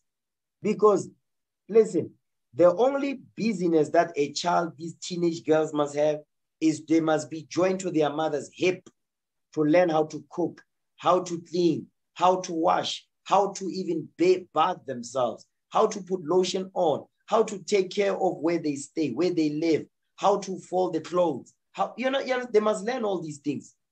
That's the things they must learn. They must keep them busy with house chores, with chores in the house. So that by the time the day is done, she's exhausted, meaning what? She's out. When she goes to sleep, she just passes out. That's what the Lord is saying. That's what the Most High God is saying right there. Keep reading. Go ahead. But tattlers also and busybodies, speaking things which they ought not. Speaking things which they ought not. Because the things that they are speaking now which they ought not is what? They talk about sex. They talk about boyfriends. They talk about, they talk about how, no, I kissed the boy. I kissed the girl. That's what they talk about. They smoke, they drink. You understand? They know how to take selfies by showing their behinds now. That's what they're doing. They now even know how to put on makeup. You understand? They know how to shake their bums when they're a 10-year-old, 11-year-old. That's what we see. We see them in the suburbs. We see them in the casies. Guess what? It's all the same. Because as a people, we are destroyed. Why? Because we rejected God's commandments, the greatest knowledge that God ever gave to us, the 12 tribes of Israel. We rejected it. That's why now as a nation, we have broken family homes. Why? Because the laws of God are not being kept. Kids are not being taught God's laws. You understand? That's why now they are busybodies now. 10-year-old know how to lie on their back, but she don't even know how to wash herself yet. She don't know how to wash her behind. She's still unhygienic. She's still smelly. She don't know how to wash between her legs. She don't know how to do that, but she know how to lie on her back. I mean, what the hell is this? That's the times we're living in now. And the government is not helping.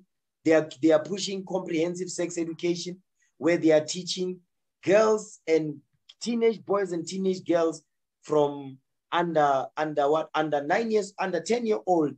Under 10 years old, they are teaching them comprehensive sex education. You understand? So now there's a curriculum, there's a module at the schools now, primary, starting go primary, under 7. Now their government says they're going to be introducing male and female condoms under 10-year-old in the primary schools. What is that? And they're going to show them how men and what happens when a man and woman have sex. What do they have to know about that? That's something that they will find out when they get married. But guess what? Because they are showing them in the classrooms now, they show them, they even have 3D toys that they can use to show this is what happens when a man sleeps with a woman. That's the things they show now at the schools. So what do you think they're going to talk about when school is out? What do you think they're going to do? You think they're not going to try, they're not going to practice, put that in practice? They will. They absolutely will. So we have a lot of work to do. Understand that. Read on. Verse 14. Come on. 1 Timothy chapter 5, verse 14. Go ahead. I will therefore that the younger women marry. The younger women, hold on. The younger women must marry. So these young women, which is what?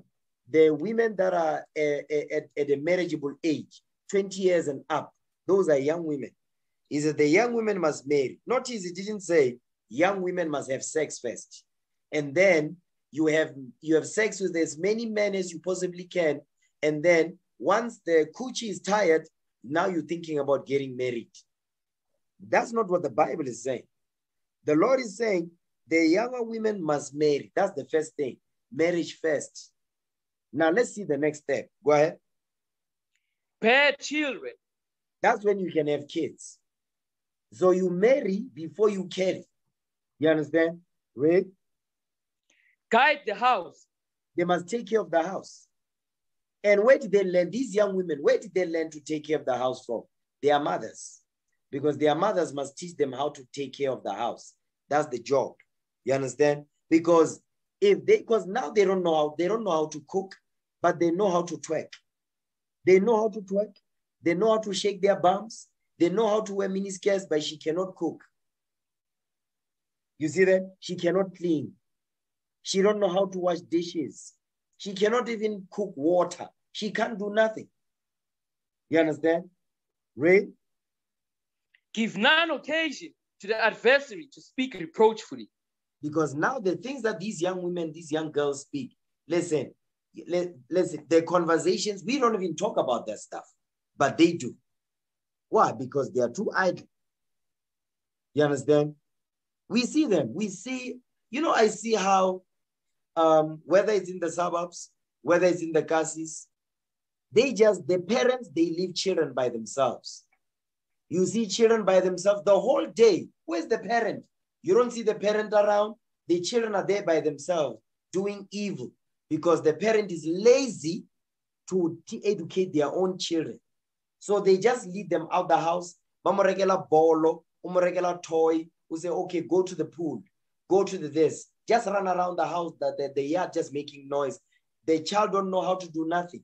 You don't know how to wash himself. You don't know how to bath. You don't know how to fold clothes. You don't know how to do nothing. But the parent is right there. They don't give a damn about their kids. We see it all the time. You understand? So go back to where it was at, Titus 2. Okay, Titus 2 and verse 4 again. Titus chapter 2, verse 4. You know what? Hold on. I got carried away because this topic really gets to me. Watch this. Give me 2 Maccabees 7. Because remember it says they must teach the young women to be sober. So this goes into children, right? It goes into children. So children. So that goes into what? The young men also. The children. Because again, they are kids. Whether it's a boy or a girl. The mother, they are the one that's supposed to groom them and get to a level where the father takes over. And then the father now will take them to the next level. Now watch this. Give me 2 Maccabees 7, verse 27. Now, this is our foremother. During the time of the Greeks, you understand? She had 7 sons. Okay? Watch this. Get 2 Maccabees 7, verse 1. Let's read that. 2 Maccabees, chapter 7, verse 1. Go ahead. It came to pass also that 7 brethren with their mother were taken and compelled by the king against the law to taste swine's flesh and were tormented with scourges and whips. So now, you see, it's a common thing where they keep forcing us to eat pork, unclean food. You see it in the cases now. You see go spa. Now, when you go to spa, you understand, 90% of the meat, meaning the majority, I wouldn't say 90%, but the majority of the meat when you go to spa, you go to ShopRite, it's pork. You go to Boxer, it's pork. You go to Roots, it's pork. You just pork everywhere. You understand? That's how now they are pushing it now. They are not forcing it down your throat, but they're making sure when you go to the shops, that's what you see the most. That when you go to the meat section, you'll find pork, pork, pork. Okay? Now, jump down to verse 26. Go ahead. 2 Maccabees, chapter 7, verse 26.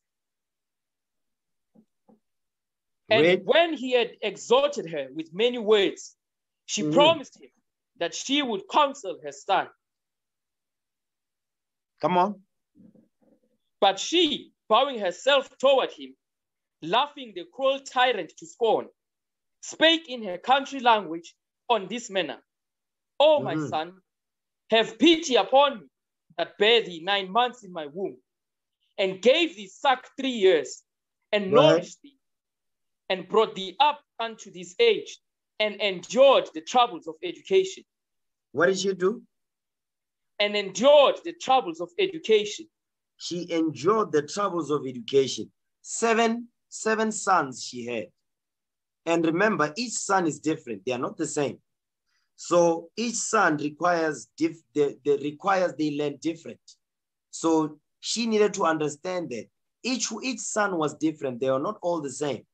So she had to tailor the way she taught them differently based on how they receive instruction and information. Some are visual, some are musical, some are, they require pictures, some require you to write things down and so forth. Some require to sing things out. They sing it out, they remember it quicker, so on and so forth. So she had to figure all that out.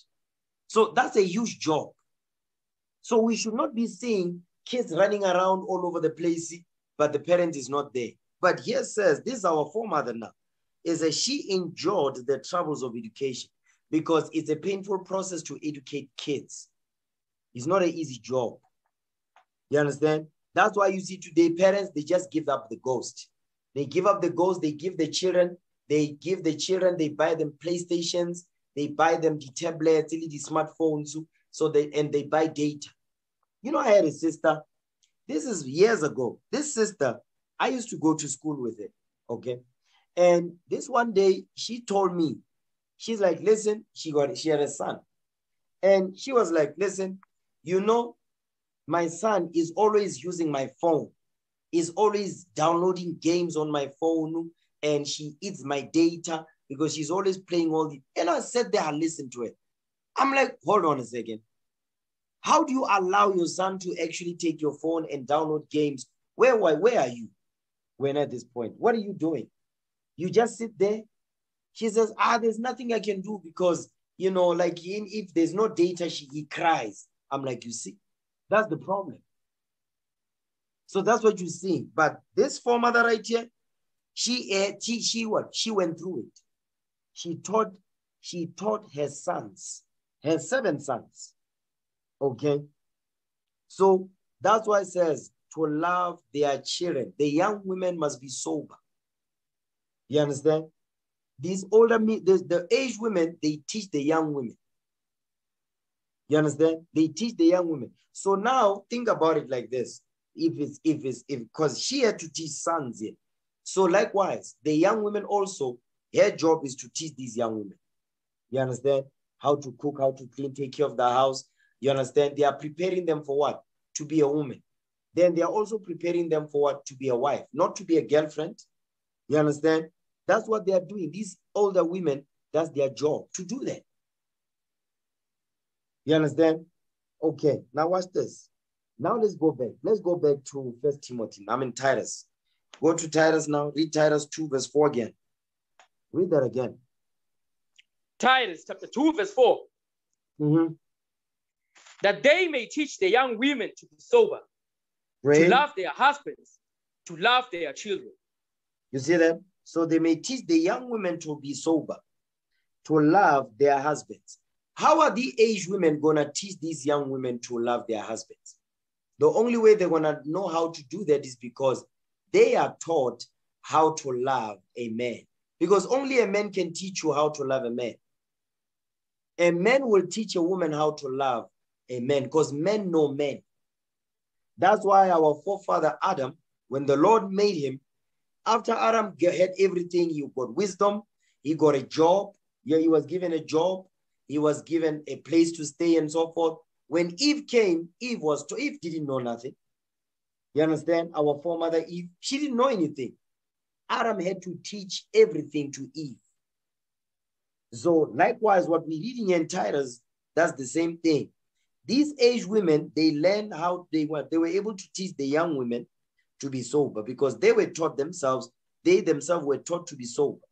Then it says to love their husbands because they themselves, these aged women, were taught by their husbands how to love their husbands. You see that?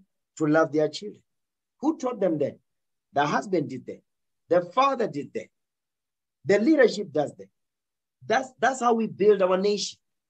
So the man must be nation-minded. The sister also must be nation-minded because the nation that the sister's mind must be on is what? The nation that the husband is building. Understand that thing. Okay, go ahead. Verse 5. Read. To be discreet, chaste, keepers at home, good, obedient to their own husbands, that the word of God be not blasphemed. You see what he's saying? He says they must be taught to have discretion. They must be chaste, meaning disciplined, okay? Keepers at home. They must be able to know how to deal with the house. Watch this. Give me Sirach 26, verse 16. These aged women, they learned from their husbands how to take care of the house. Now, when it's time for them to now teach these young women to do it, they know how to do it already. So it's easy for them because they have experience. Okay? Sirach 26, verse 16. Let's see, you understand, the mind of a wife that is well instructed, where her mindset would be. Watch this. Okay? Come on. Ecclesiasticus chapter 26, verse 16. As the sun, when it arises in the high heaven, so is the beauty of a good wife in the ordering of her house. You see that thing? It says, as the sun, when it arises in the high heaven, meaning sunrise. Sunrise is beautiful to look upon. You understand? It says, likewise, so is the beauty of a good wife. He didn't just say beauty of a wife. It says the beauty of a good wife in the ordering of her house. So the beauty of a good wife is how she orders her house, not how well she can twerk, not how many curves she's got. You understand? Not how much cleavage she can show. No. It says what? So is the beauty of a good wife in the ordering of her house. The beauty of a woman is seen through how she orders her house, not how much she can twerk. You understand? Not how much she can run a big black mouth. No, not how much she can curse her husband out. How she orders her house. You understand? Because she's ordering the house that her husband taught her how to order it.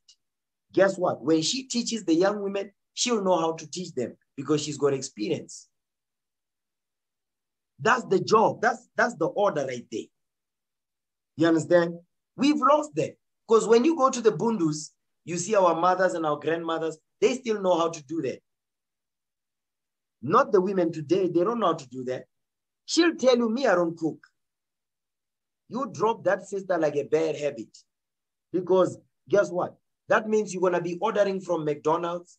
You're going to be ordering from Parking Debonair's. You'll be ordering from Chicken Licken and KFC and all that because she don't know how to cook. Whenever she cooks, there's death in the pot. Where are you going to get the money for that? Because those things are expensive. Eating out is not cheap. But guess what? You brothers, when you prove, you sisters, when you are being proved, you need to understand, you need to know these things. You understand? You need to understand these things, okay? Now, watch this. Go back to Titus, okay? Go back to Titus 2, read verse 5 again. Titus chapter 2, verse 5.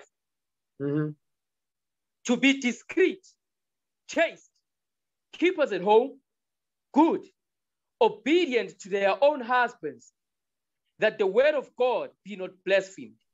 It says, obedient to their own husbands, that the word of God be not blasphemed. Because when women are not obedient to their husbands, that means the word of God is being blasphemed, because that's out of order according to God. You understand? That's out of order according to the Most High. So now now the situation you have is, in the house, there's going to be division in the house, because the wife don't submit to the role that God gave. Whenever you have that type of situation, is because, guess what? One, the wife does not believe that her role is to submit to the man. She believes that her role is to be equal or above the man. That's why when you look in the Black community, the Israelite community, which is our nation, there's broken family homes. You understand? There's no marriage, but there's bumping and grinding. There's sexual immorality going on. Why? Because the laws of God are not being taught. We don't honor marriage. We commit adultery, fornication, you know, all of that, because marriage is not being honored. So how are we going to build a nation like that when marriage is not honored? Watch this. Get that in Hebrews 13 real quick. Okay. Hebrews 13 verse 4. Watch this. Read that. Hebrews chapter 13 verse 4. Marriage is honorable in all, and the bed undefiled. But whoremongers and adulterers, God will judge. So God is letting you know, it says marriage is honorable. That in itself is that's a heavy statement right there. The reason why you see as a nation now, we are not honored as a nation is because we don't honor marriage. You men understand that? Yes, sir. Let me repeat myself in case I started. The reason why you see as a nation, we are not honored by all these other nations, the Chinese, the Arabs, white people, and so forth, is because we don't honor marriage. Because marriage is a foundation for a strong marriage that is set up according to God's laws, is a foundation for a strong nation. Because we don't honor marriage, as a nation, we are not honored. Understand that. Read again, verse 4. Come on. Hebrews chapter 13, verse 4. Read. Marriage is honorable in all, and the bed undefiled. Come on. But whoremongers and adulterers, God will judge. So now we as a nation, we have fallen into the categories of whoremongers and adulterers. And that's why you see there's so much whoredom in the land. That's God's judgment. There's so much brokenness, broken family homes. That's God's judgment. Single parent household, God's judgment. Teenage pregnancy and abortion and STDs, HIV, God's judgment. Young men and older men filling up the jails, the prisons, God's judgment. Why? Because marriage is not honored. Children out of order, they disrespect their parents. Because why? Marriage is not honored. Because in order for them, the children to learn how to be good kids, they must see the example of the parents. Because of what? Because of that strong marriage. If they don't have that, guess what? They're going to grow up to be what? Delinquents, and they're going to be disobedient. They are going to be dishonorable. Understand that thing. Read it again, verse 4. I want this verse to hit that nabe. Okay, read it again. Hebrews chapter 13, verse 4. Marriage is honorable in all, and the bed undefiled. Come on. But whoremongers and adulterers, God will judge. But whoremongers and adulterers, God will judge. So we need to honor marriage. And the way we do it, this is how we do it. Get Exodus 22:16. No, Exodus 20, verse 14. This is how we honor marriage, okay?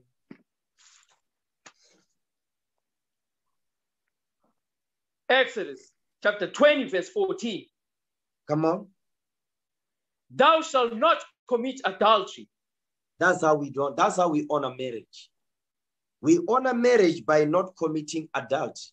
Because when we commit adultery, we are dishonoring marriage. You understand? Sex outside of the covenant of marriage. You understand? So now, because we don't honor marriage, that's why you see there's so much whoredom and adultery in the Black community. Why? Because we don't honor marriage. You understand?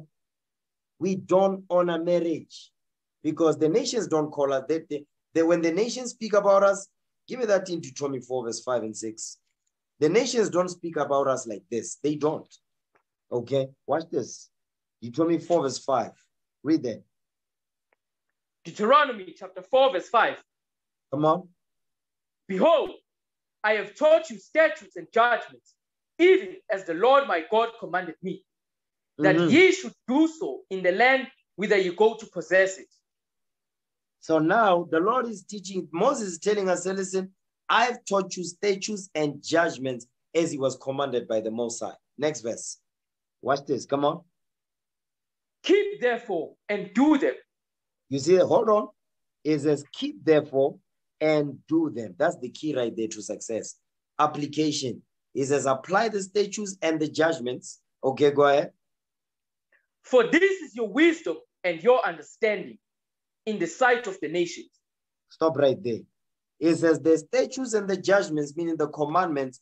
Guess what? The law, statutes, and commandments that I'm teaching you and I'm commanding you to do them as according to the law. It says, is your wisdom and your understanding in the sight of the nations.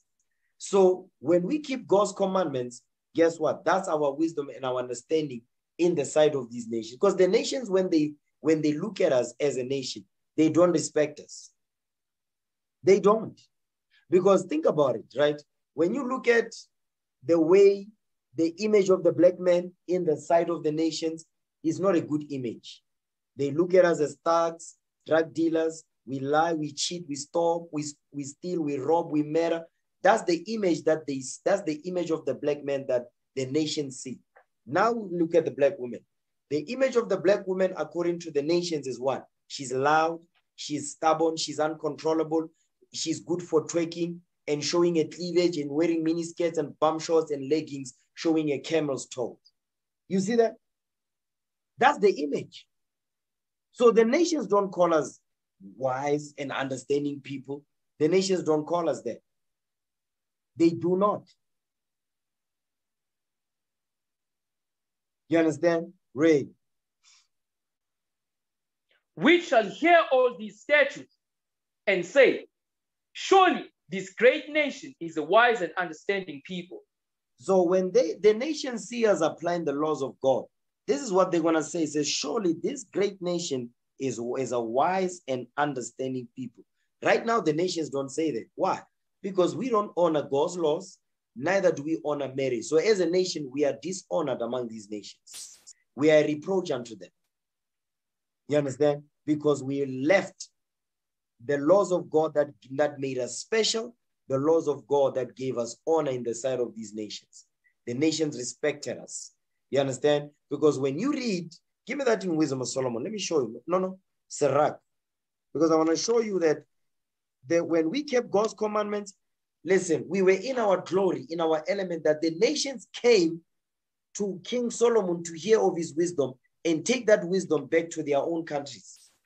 Watch this. Sirach 47, verse 13. This is during the time of King Solomon's reign. Watch this. Come on. Ecclesiasticus chapter 47, verse 13. Go ahead. Solomon reigned in a peaceable time and was honored. Come on.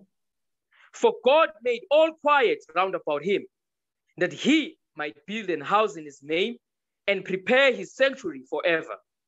Go ahead. How wise wast thou in thy youth, and as the flood filled with understanding. So King Solomon was given the greatest knowledge on earth during his time. Go ahead. Thy soul covered the whole earth, and thou fillest it with dark parables. You see what he's saying? He says, your soul covered the whole earth, and thou fillest it with dark parables. That was Solomon's wisdom. Go ahead. Thy name went far unto the islands, and for thy peace thou wast beloved. You see, it says thy name, meaning King Solomon's name, he says it went far unto the islands. Okay, watch this. Go ahead. The countries marveled at thee for thy songs and proverbs and parables and interpretations. You see that part right there? It says the countries marveled at thee for thy songs.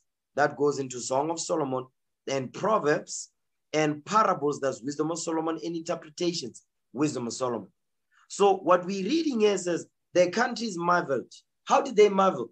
Because they will travel from far to hear Solomon's wisdom. An example of that is the Queen of Sheba, that Egyptian, that Ethiopian woman. She traveled from far to come and hear Solomon's wisdom. That's when we were in our glory. You understand? Right now, if you were to ask these other nations about the which women on the earth, they are loud, they are stubborn, you understand? They dress immodestly, they show their behinds, their cleavage, their bums and all that. Let's say you ask an Indian woman, ask her that question. She's not gonna say Indian women. You ask an Indian man, he's not gonna say Indian women. He's gonna say black women. Ask any other race, ask them about the black woman, ask them about the black man. You're not gonna get a good report. You're gonna get a negative report. Why? Because we're not keeping the commandments of the Lord. So we have to think about the nation. We have to be nation-minded. Not just about you, but your whole nation. You understand? So now in these last days, the Lord said, okay, I'm going to raise you up now. I'm going to revive you in the lands of your captivity. That's what the Lord is doing right now. He's reviving us. You understand? Reviving us to go to return back to our nationality. Okay, watch this. I'm going to show you something, right? Watch this. Give me the book of Nehemiah 2. Give me Nehemiah 2. Because we, you know what, get 2 Ezra 5:17. Let's just get that as well. 2 Ezra 5:17. I'm going to use that as well. Okay, let's start there. 2 Ezra 5:17. Watch this. 2 Ezra chapter 5 verse 17. Knowest thou not that Israel is committed unto thee in the land of their captivity? He says, do you not know that Israel is committed unto thee in the lands of their captivity? Don't you know that, you men? The sisters, you've got a very important job. Don't think your job is minute. No, it is important because your job is to educate and teach the children. You understand? At the command of leadership. So now it says, do you not know that Israel is committed unto thee in the lands of their captivity? Is committed unto who? The men. The men, because the Lord calls the men first. So the nation of Israel, guess what? The Lord says he has committed the 12 tribes of Israel unto us, the men, to teach them and guide them and teach them God's laws. You understand? To apply it. That's how we deal with the problems in our communities and so forth. Drug dealing, they need the laws of God. Love your neighbor as yourself. You understand? Stop selling drugs to your brother. Stop killing your own brother. Stop prostituting your sister. Stop being a pimp. Keep the laws of God. That's how we build our communities. Okay? Give me Nehemiah 2 verse 10. Nehemiah 2 verse 10.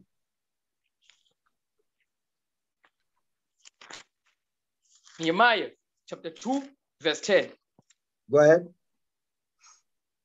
When Sanballat the Horonite and Tobiah the servant, the Ammonite, heard of it, it grieved them exceedingly that there was come a man to seek the welfare of the children of Israel. So now, as the Lord is waking us, is reviving us in these last days, it says what? The nations are grieved because what? It says there was come a man to come and seek the welfare of the children of Israel. Who is that man? That's you, brothers. When we go to the streets to wake out to teach our people, guess what? The nations are grieved by this. Don't get it twisted. The nations are grieved, meaning what? They are afraid of what's going on. So because the nations are afraid, guess what? You think the nations are just going to sit there and do nothing? You think the nations are going to sit there and take it? They're not going to be able to make plans to stop this truth? Of course they are going to do it. You understand? Give me that in Revelation 11, verse 12. Revelation chapter 11, verse 12. The nations are not afraid when we get up, when we toy, we march. You understand? The nations are not afraid of that. That does not put fear on the nations. That does not grieve the nation. It doesn't. I'm going to prove that. Get that in Revelation 11 and verse 12. Watch this. Go ahead. Revelation chapter 11, verse 12. Come on. And they heard a great voice from heaven saying unto them, Come up hither. And they ascended up to heaven in a cloud, and their enemies beheld them. Okay, read verse 11. Read Revelation 11, verse 11. I think that's what I want. Yeah, read that. Verse 11. Revelation chapter 11, verse 11. And after 3 days and a half, the spirit of life from God entered into them. And they stood upon their feet, and great fear fell upon them which saw them. You see what the Bible is saying? It says, once the Lord revives us, you understand? It says the spirit of life from God entered into them. Not politics entered into them. Not Christianity entered into them. It says the spirit of life from God entered into them, meaning what?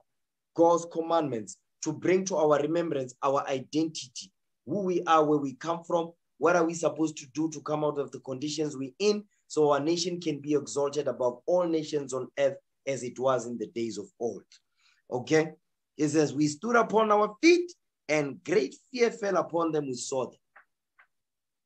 Where are they going to see us? On the streets. Where are they going to see us? On the street corners when we are teaching. That's one. Another way they're going to see us is what? They're going to see us wearing fringes on our clothes. They're going to see the men growing their beards. They're going to see sisters wearing long dresses covering their heads, dressing modestly, not celebrating Christmas, New Year, Mother's Day, Father's Day, Valentine's Day, none of that garbage. Guess what? That's what's going to bring fear to the nations. Not toy-toying, getting married. You see that? Teaching our children and raising them up according to the laws of God. That will put fear in the nation. That's what the Lord is saying.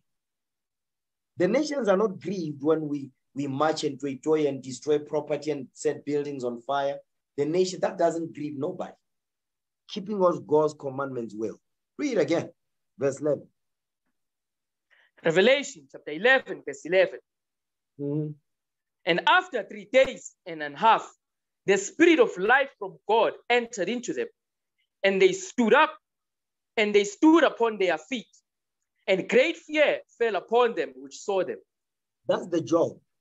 This is the job of the black man and the black woman. But this is going into the black man standing upon his feet, taking his rightful place as the head of the house, as the leader of the community, as the gods of the earth. Guess what? The sisters will support the men. Their role is to do what? Teach the children. You understand? Make sure the house is in order so that the young girls, when they grow up, they also will maintain the same standard that God has set up as they were taught by their parents. Watch this. Give me the book of Joshua, okay? Give me Joshua 11, verse 1.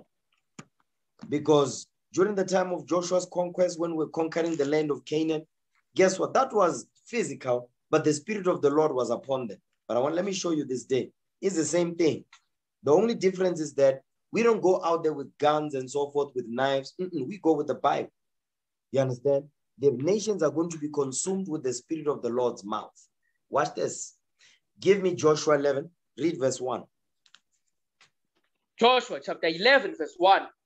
And it came to pass, when Jabin, king of Hazor, had heard those things, that he sent to Jobab, king of Madon, and to the king of Shimron, and to the king of Akshab. So now what's going on here is that these kings, they are joining forces against our forefather Joshua. They are joining forces because they heard that, you understand, we discomfited, obviously we destroyed Jericho. Okay, we destroyed the king of Ai. You understand? We destroyed the city of Ai because it was greater. Like if we read chapter 10, verse 1, the inhabitants of Gibeon, they came, they wanted to what? To make league with us so they can be under our protection. So they became our allies and so forth. So these other Amorite kings, they were like, hell no. We're going to wage war. We're going to come together. You understand? We're going to fight against Joshua for doing this. What was Joshua doing? We were conquering lands and kicking people out the land that was rightfully ours, that God promised to our forefather Abraham, Isaac, and Jacob. Understand? Now I'm going to show you how this is going to tie in with what we are doing this day. Keep reading. Verse 2. Come on. And to the kings that were on the north of the mountains and of the plains south of Chinneroth and in the valley and in the borders of Dor on the west. Read.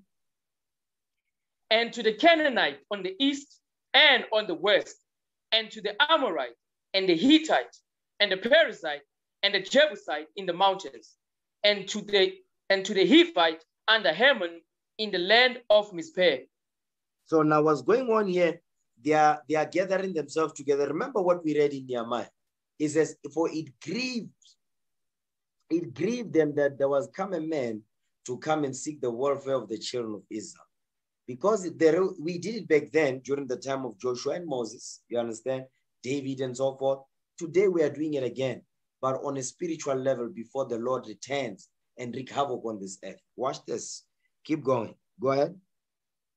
And they went out, they and all their host with them, much people, even as the sand that is upon the seashore in multitude, with horses and chariots, very many. So now they are bringing their host, their army. So now their armies, because they're getting all these different kings, they also coming with armies against us. Go ahead. And when all these kings were met together, they came and pitched together at the waters of Merom to fight against Israel. You see what they did? It says, and when all these things were met together, they came and pitched together at the waters of Merom.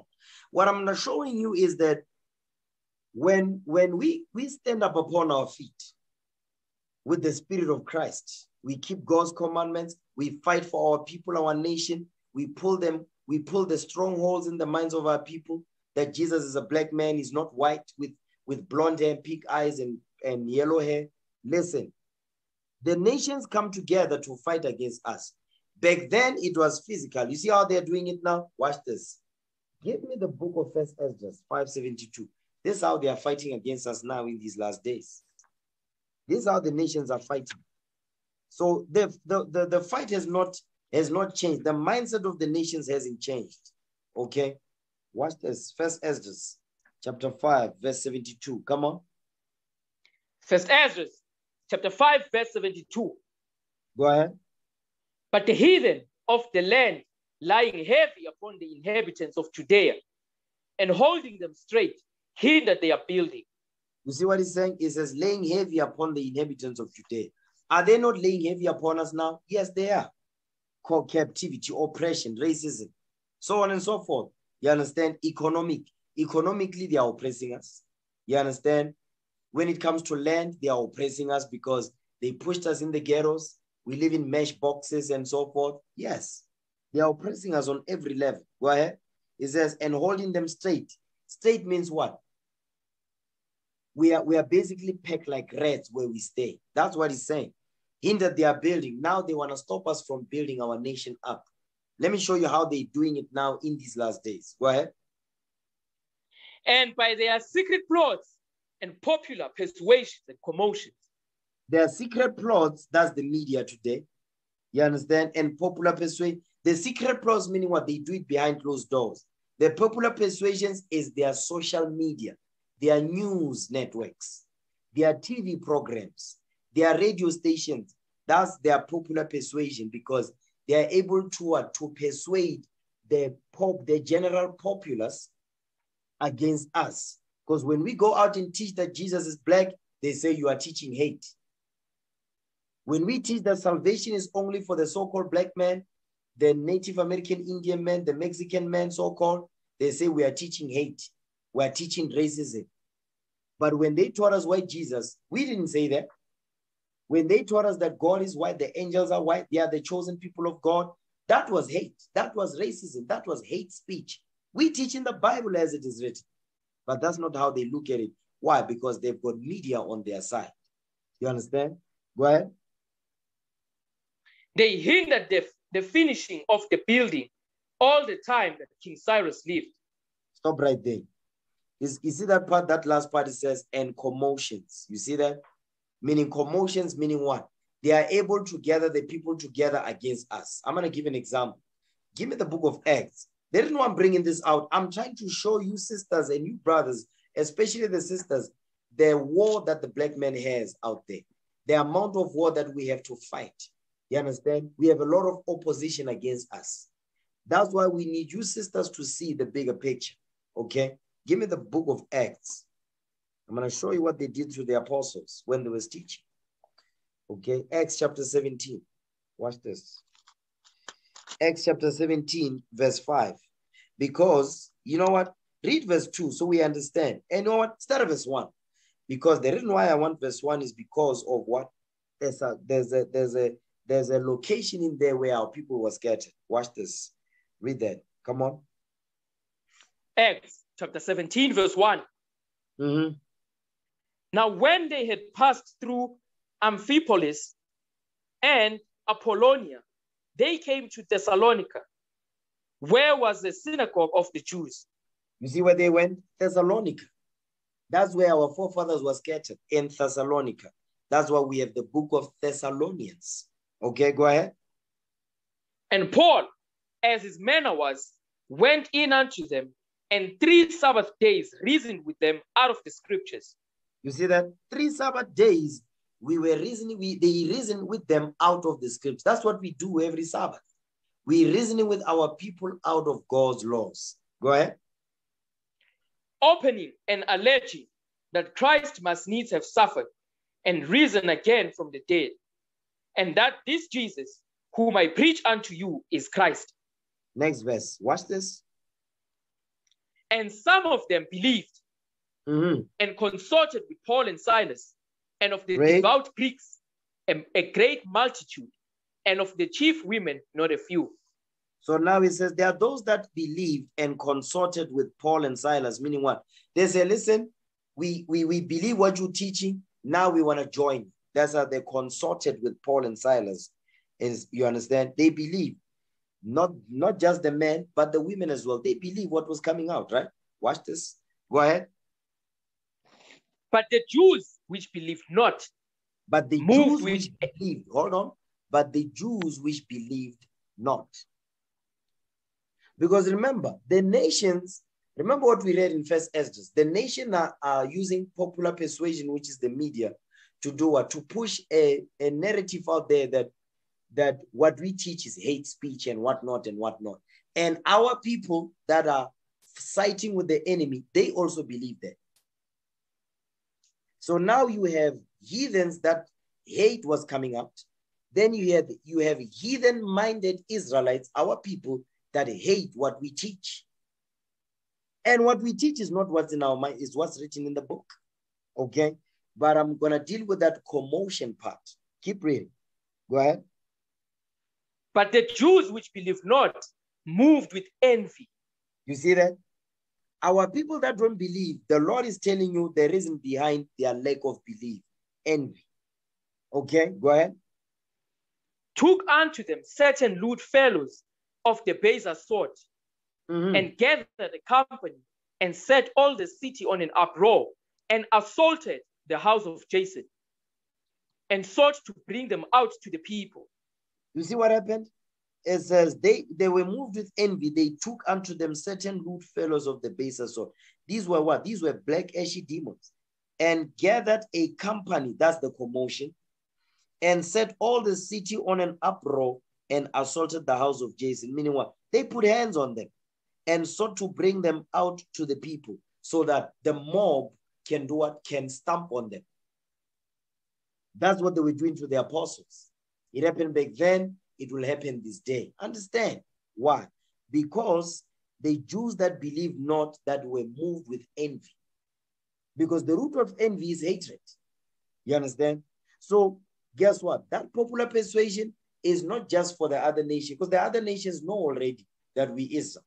The problem is they are persuading our people that we are the enemy, because our people don't know who the real enemy is. They forgot. You understand? So that's why it's easy for them to turn against us. But I'm showing you a lot of opposition that the black man, now as we're rising up, the Israelite man has to deal with out there. So we need the sisters to support the troops. You understand? Watch this. Go back to Joshua, okay? Go back to Joshua chapter 11. Joshua 11, verse 5 again. Joshua chapter 11, verse 5. Mm-hmm. And when all these kings were met together, they came and pitched together at the waters of Merom to fight against Israel. So now they waging war with us. Next verse. Go ahead. And the Lord said unto Joshua, be not afraid because of them. For tomorrow, about this time, will I deliver them up all slain before Israel. Mm-hmm. Thou shalt hold their horses and burn their chariots with fire. It says, we shall hold their horses and burn their chariots with fire. Go ahead, watch this. So Joshua came, and all the people of war with him, against them by the waters of Merom suddenly, and they fell upon them. Meaning what? Against these kings that joined forces to go to war with us. But the Lord says, don't be afraid. They are going to be delivered into your hands. Go ahead. And the Lord delivered them into the hand of Israel, who smote them and chased them unto Great Zidon, and unto Misrephoth Maim, and unto the valley of Mizpeh eastward. And they smote them until they left them none remaining. And he said, we put everybody to death. Go ahead. And Joshua did unto them as the Lord bade him. Stop right there. He says Joshua did what? And Joshua did unto them as the Lord bade him. Now that's very important right there. It says Joshua did unto them, meaning the nations that came against us, as the Lord bade him. Because today, remember, we are in captivity. But the Lord says, I'm going to revive you, right? Give me 2 Corinthians 10, verse 4. We're coming back here to Joshua 11, verse 9. 2 Corinthians 10, verse 4. Watch this. Start with verse 3. 2 Corinthians chapter 10, verse 3. Come on. For though we walk in the flesh, we do not war after the flesh. Because Joshua went to war. He gathered all the men of war, and they went to what? To put to death the nations that plotted against us. Here the Lord is saying, listen, for though we walk in the flesh, meaning what? Our flesh, it says we do not war after the flesh, meaning what? We don't use our fists or guns or knives and all that to fight this war. You understand? But the same thing that he told Joshua to do back then is the same thing that he's telling us to do in these last days. Go ahead. For the weapons of our warfare are not carnal, but mighty through God to the pulling down of strongholds. Now he's telling us the weapon that we must use for our warfare, because we are at war. We are at war. We are at war. We are going out there to fight for the minds of our people. You understand? So we go from place to place, different places to teach our people. Why are we doing that? Because we are at war. And the weapon that we use for our warfare is this Bible. The Bible is the most powerful weapon on earth. When we apply the laws of God, no nation can stand before us. Understand that thing. And when we go out there to war, he says what? To the pulling down of strongholds. The strongholds in the minds of our people is what? White Jesus. White Jesus is a stronghold because white Jesus is not in the Bible. Christmas is a stronghold. Women wearing pants, men wearing dresses, that's a stronghold. Njolo, that's a stronghold in the minds of our people. Teenage pregnancy, you understand? That's a stronghold. young men in gangs, stronghold in the minds of our people. Because why? Because they don't keep the commandments of the Lord. And when we go out there, they don't want to receive it. Those that do be the Lord's will, guess what? Those are the ones that believe, they are the ones that the Lord, the Most High God, will pull those strongholds in their mind. That's the war that we're in. And guess what? We must do as the Lord has commanded us, just like he commanded Joshua when he was fighting against those kings that conspired against us. You understand? Keep going. Verse 5. Go ahead. Casting down imaginations and every high thing that exalted itself against the knowledge of God. You see that? And so this thing is a spiritual thing, because it says what? Casting down imagination. Something that you imagine takes place in your head. You understand? Strongholds. The things that you imagine, somebody else put them in your head, and you acting according to the images that somebody else has put in your head. They put those images through the media, newspaper, social media, you understand, smartphones, whatever the case may be. Okay, go ahead. And bringing into captivity every thought to the obedience of Christ. You see that thing? We must pull out the strongholds with the Bible, the strongholds in the minds of our people. So go back to Joshua 11, verse 9. You understand? And the way, you know what? Get Luke 14:23. The same way Joshua was commanded, we're doing the same thing this day in the Spirit of Christ. Although this time is a spiritual warfare. Watch this. Read that. Luke chapter 14, verse 23. Come on. And the Lord said unto the servant, Go out into the highways and hedges, and compel them to come in, that my house may be filled. So now we go out to the street corners, we set up camp, we teach our people. The weapon of our warfare is this Bible. Okay, now go back. Joshua 11, verse 9 again. Joshua chapter 11, verse 9. And Joshua did unto them as the Lord bade him. Read. He hoed their horses and burnt their chariots with fire. Because these are their weapons of war. Their weapons of war back then, it says what? Their horses, because they would carry the weaponry and so forth, and the men of war on them chariots. And it says what? Burn their chariots with fire. Meaning destroy their weaponry, the things that they trust upon when they go to war. Guess what? The weapons of our warfare now is the Bible. The weapons of our enemies is what? The media. You understand? The Christmas pagan customs, birthdays, Mother's Day, Father's Day, women in pants, 50-50, feminism, LGBTQ, you understand? Gender fluid. You see all of that? Eating whatever you want. You don't have to get married. You can be a woman if you want. If you're a man, you can be a woman. They're gonna provide surgery. No, there's science for that. You can be a man if you want. Look at Caitlyn Jenner. Now they call him, they call him something else now. Caitlyn Jenner now is, I don't know what he calls himself now. He is a she now, apparently. Now, guess what? That's their weapon of war. It's spiritual. You brothers and sisters understand that? So the same way where we went to war, they waged war against us. The Lord said, go out there and cut everybody, you understand, with the edge of the sword. Today, the edge of the sword is the Bible, because they also have their weapons of war, which is everything that I just mentioned. Now jump down to verse 14. Come on. Joshua chapter 11, verse 14. Read. And all the spoil of these cities and the cattle, the children of Israel took for a prey unto themselves. But every man they smote with the edge of the sword until they had destroyed them. Neither left they any to breathe. You see that thing? Neither left they any to breathe. So all these cities, we were spoiling them. How are we spoiling them today? How are we doing that? Let me show you how we are spoiling them. Give me that in 2nd Ezra chapter 11. 2nd Ezra 11 verse 37. I'm going to show you how we are spoiling them now. Because from city to city, that's where we go and teach the gospel, right? We travel, we go and teach the gospel. We go to different locations in the continent in the country to teach our people. Watch this. Second Ezra, chapter 11, verse 37.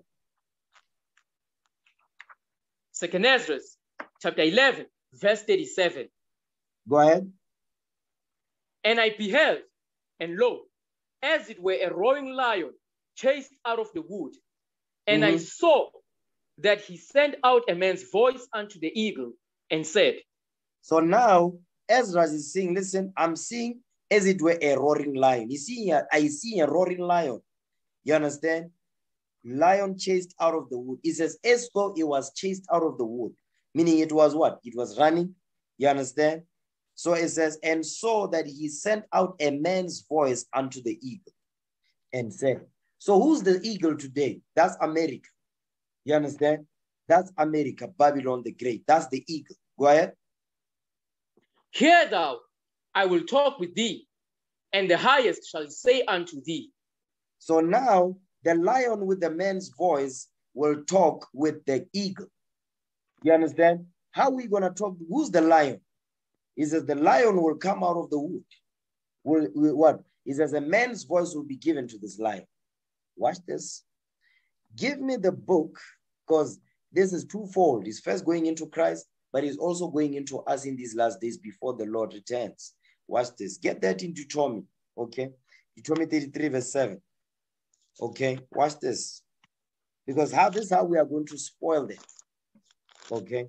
Deuteronomy 33, verse 7. This is how we are going to spoil the strongholds, the imaginations that they want. The strongholds in the minds of our people that have been put in there by our enemies that hate and despise us. Deuteronomy 33, verse 7. Watch this. Read what you got. Deuteronomy chapter 33, verse 7. And this is the blessing of Judah. And he said, hear, Lord, the voice of Judah. Bring him the voice of Judah. Remember, it says, he saw a roaring lion, and a man's voice was given unto it. So it says, and this is the blessing of Judah.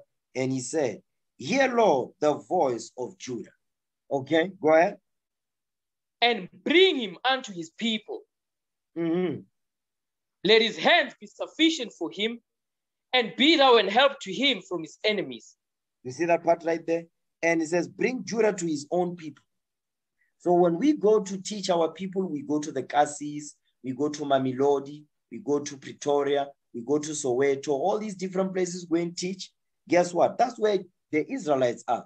The Lord says, I'm going to send you to where my people are. You're going to teach them. But watch this. It says, let his hands be sufficient for him in terms of what? Gathering resources.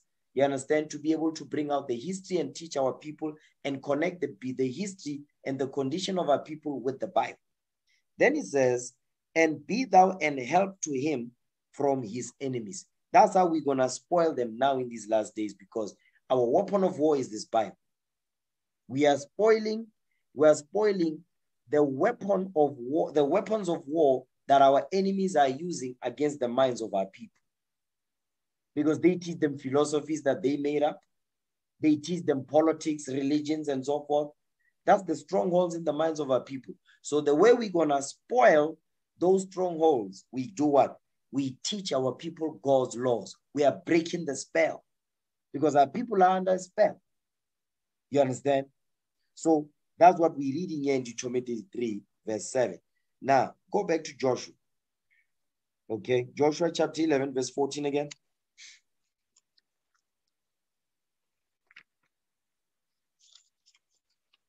Joshua chapter 11, verse 14. Read. And all the spoil of these cities and the cattle, the children of Israel took for a prey unto themselves. But every man they smote with the edge of the sword until they had destroyed them. Neither left they any to breathe. You see that thing? It says we didn't leave anybody to breathe. Meaning what? Because our job is to do what? Is to chop down all the strongholds that have been put in the minds of our people. Okay, go ahead.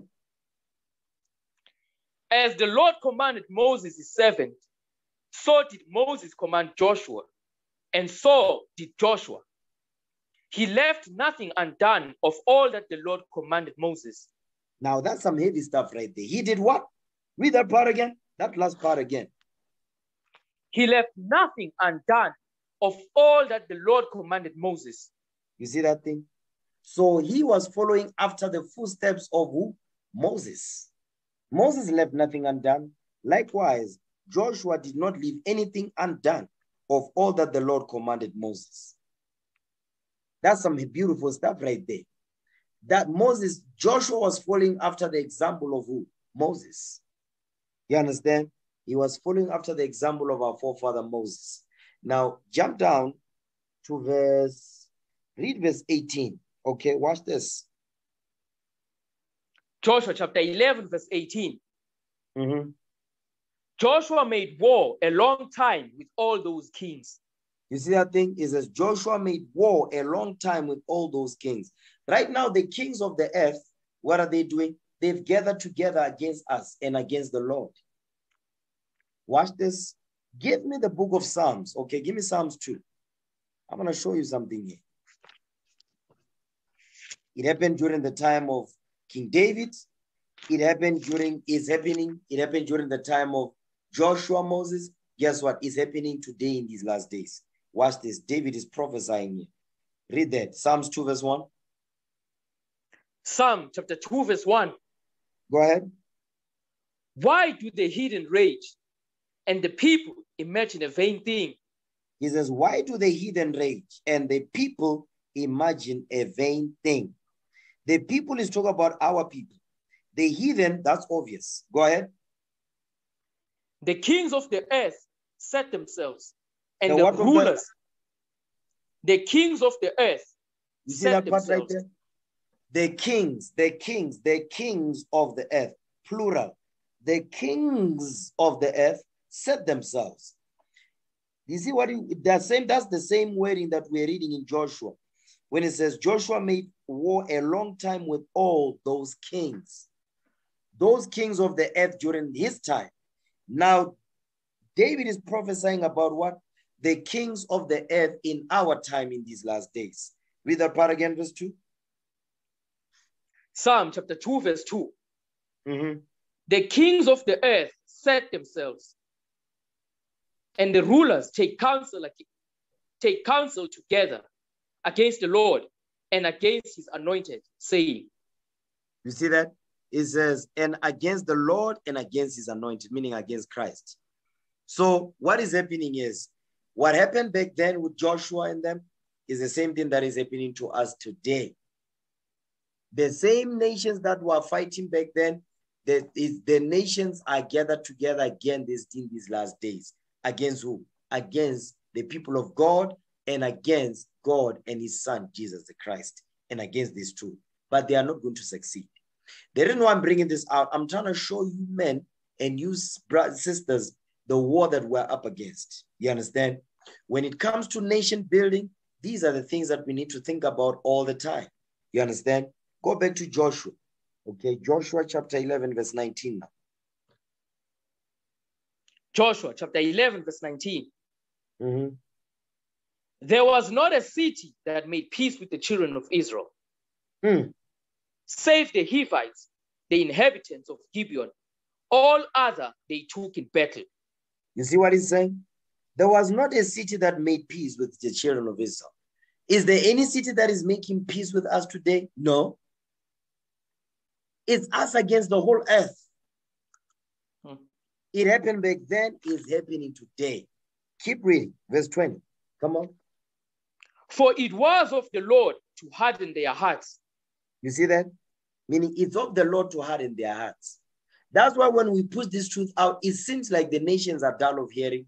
You understand? But it's of the Lord. Just like when the Lord sent Moses and Aaron unto Pharaoh, the Lord hardened Pharaoh's heart. That's the same thing today. That's why they keep pushing. There's a media blackout on the Israelites. All over the earth, there's a media blackout. You put a video out, YouTube pulls it down because they don't like what's in it. You understand? Read that verse 20 again. Joshua chapter 11, verse 20. Mm-hmm. For it was of the Lord to harden their hearts, that they should come against Israel in battle, that he might destroy them utterly, and that they might have no favor but that he might destroy them, as the Lord commanded Moses. You see that the Lord said, the Most High is teaching us that the reason why I'm doing this is because when I destroy them, everybody gonna know. Because it says, if the Lord hardened their hearts, you understand that they should come against Israel in battle. Why is the Lord doing that? The Most High is hardening the minds of the heathens to come against us in battle. Why is he doing that? Watch this. I'm going to show you why. Give me the book of Judges, okay? This is the reason why the Lord is doing it. Okay, get Judges 3 verse 1. Watch this. You know what? Get Judges 2. Judges chapter 2 and verse 21. Judges 2:21. The Most High is doing this. Why? I'm going to show you right now. Read that. Judges chapter 2 verse 21. I also will not henceforth drive out any from before them of the nations which Joshua left when he died. Okay, because Joshua left some nations because it was of the Lord. Go ahead. That through them I may prove Israel, whether they will keep the way of the Lord to walk therein, as their fathers did keep it, or not. Go ahead. Therefore, the Lord left those nations without driving them out hastily, neither delivered he them into the hand of Joshua. He didn't deliver these Hamites into the hand of Joshua, right? Get Judges 3 now, verse 1. Watch this. Come on. Judges chapter 3, verse 1. Now these are the nations which the Lord left to prove Israel by them, even as many of Israel as had not known all the wars of Canaan. So now the Lord is saying, listen, I'm going to leave these nations among you so that what? I can prove you. He's proving us for what? For war. Spiritual war that we're in right now. Go ahead. Come on. Only that the generations of the children of Israel might know, to teach them war. To teach them what? To teach them war. To teach them what? To teach them war. To teach them war. To teach them war. The Lord is saying, the reason why I'm leaving these nations among you is to teach you war, how to fight. So how do we fight now? We fight with the Bible. We don't fight with our fists and all that when we go out there. No, we fight with the Holy Bible. Precept upon precept, line upon line, slaying demons in broad daylight. And at night, because that's when they come out. Now, what we're reading here, the Lord is saying, I'm going to leave these nations among you to teach you war. The Most High is hardening their hearts so that the nations can fight against us. The Lord said, I'm doing that to teach you how to fight because you forgot how to fight. You used to know how to fight because I taught you how to fight. Now you forgot. I'm going to use these nations to do what? To put pressure on you for you to go into this Bible and learn it and apply it and know how to war. That's why the Lord is doing this thing. You understand? Now, keep reading. Go ahead. At the least, such as before knew nothing thereof. You see that thing? Now watch this. Jump down to verse 4. Judges chapter 3, verse 4. Come on. And they were to prove Israel by them, to know whether they would hearken unto the commandments of the Lord, which he commanded their fathers by the hand of Moses. The Most High don't do anything by mistake. Watch this. Give me that in Exodus 15. You understand? Exodus chapter 15, verse 3. Watch this. No, 15, verse 2. Yeah, 15, verse 3. That's what I want right there. Get that. Exodus chapter 15, verse 3. The Lord is a man of war. Go ahead. The Lord is his name. The Lord is a man of war. The Most High God likes a good fight. He is a man of war. Understand that. So if the Most High God is a man of war, what is Israel? We are the army of the Lord. We also supposed to be what? Men of war. About our nation. The reason why I say I'm leaving all these nations around about you to be pressing your buttons and pushing your buttons, I'm teaching you for you to learn how to war. Go into this Bible and get your mind right. As these nations are testing you and trying to do evil to you, you're going to go into the Bible to know how to fight. That's what he's saying right there. Now we have war on our hands. So imagine, look at the war that we're in, and you are married to a black Asian demon who's always running a big black mouth. Listen, we don't got time for that. That's why you brothers, when you prove, make sure you get a righteous sister. You sisters, when you prove, because sisters, they also have work to do. They also have their office, Titus 2 verse 3 down to verse 5. They also have a job to do. Imagine you are married to a non-revolutionary man. Listen, I mean, look at, I'll give an example, right? A carnal example of the world. Look at Mandela versus Winnie Mandela. Winnie Mandela was a revolutionary woman. She was revolutionary. Mandela was revolutionary before he went into prison. When he came out, Esau had put that brainwashing juice on his head. You understand? He forgot how to fight. But our foremother, Winnie Mandela, she kept the fire going until they said, no, you need to separate from this woman. You understand? But I'm showing you here is, look at the life of our foremother, Winnie Mandela, and our forefather, Mandela. Before he went into prison, I mean, he was on fire. Came out, went into prison, came out. They cooked him. He became all nations now, Rainbow Nation. Winnie Mandela was not on that tip. She was still about the deliverance of her people. You see that? So I want you men and women to see this thing. Okay? Now go back to Joshua. Joshua chapter 11, verse 20 again. Joshua chapter 11, verse 20.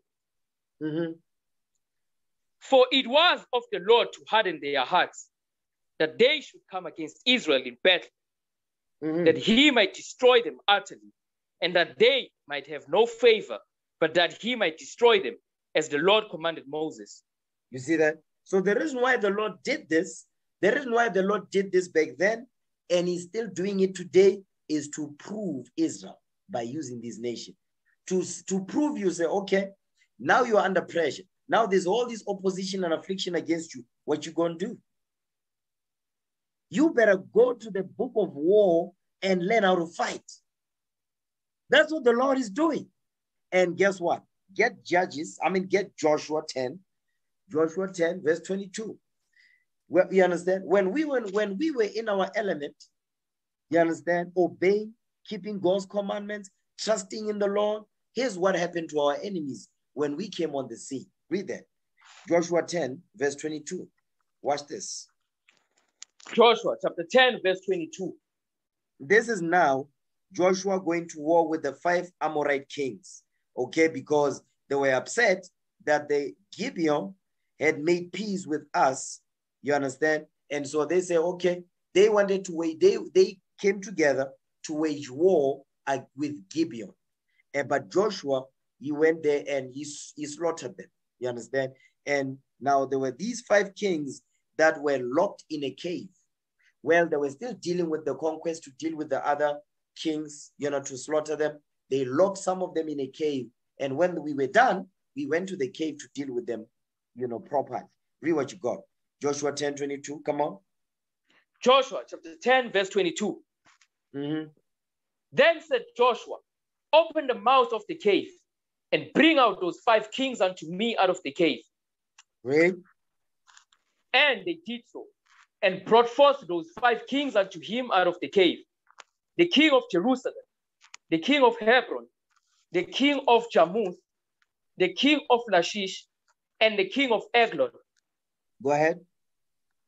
And it came to pass, when they brought out those kings unto Joshua, that Joshua called for all the men of Israel, and said unto the captains of the men of war which went with him, come near, put your feet upon the necks of these kings. And they came near and put their feet upon the necks of them. You see what Joshua did? He said, okay, this is how you deal with your enemies. He says, put your foot on your enemy's neck. Next verse. Go ahead. Watch this. And Joshua said unto them, fear not, nor be dismayed. Be strong and of good courage.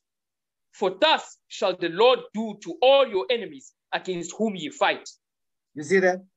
It says, what you are doing right now, putting your foot on your enemy's neck, that's exactly how the Lord is going to do to all your enemies that fight against you.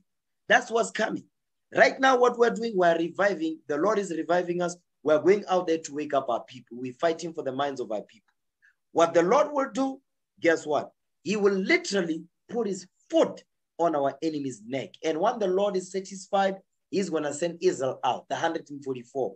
Now we are no longer going to be fishers. We are going to be hunters now. You see that thing? So that's where the hunting will come. Right now we are fishers. We are fishers of men. We are bringing Israel in and teaching them God's laws in the spirit of Christ. You understand? But what the Most High God is showing us is that we put our trust in him. We fight according to how he commanded us.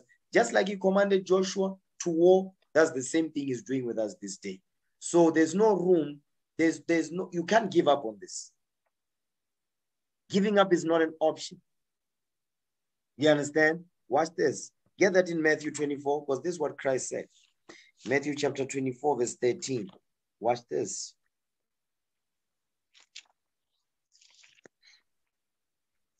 Matthew chapter 24, verse 13.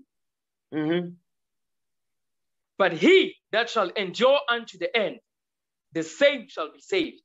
You see that? But he that shall endure unto the end, the same shall be saved. So we must endure unto the end. I want you brothers to see this thing.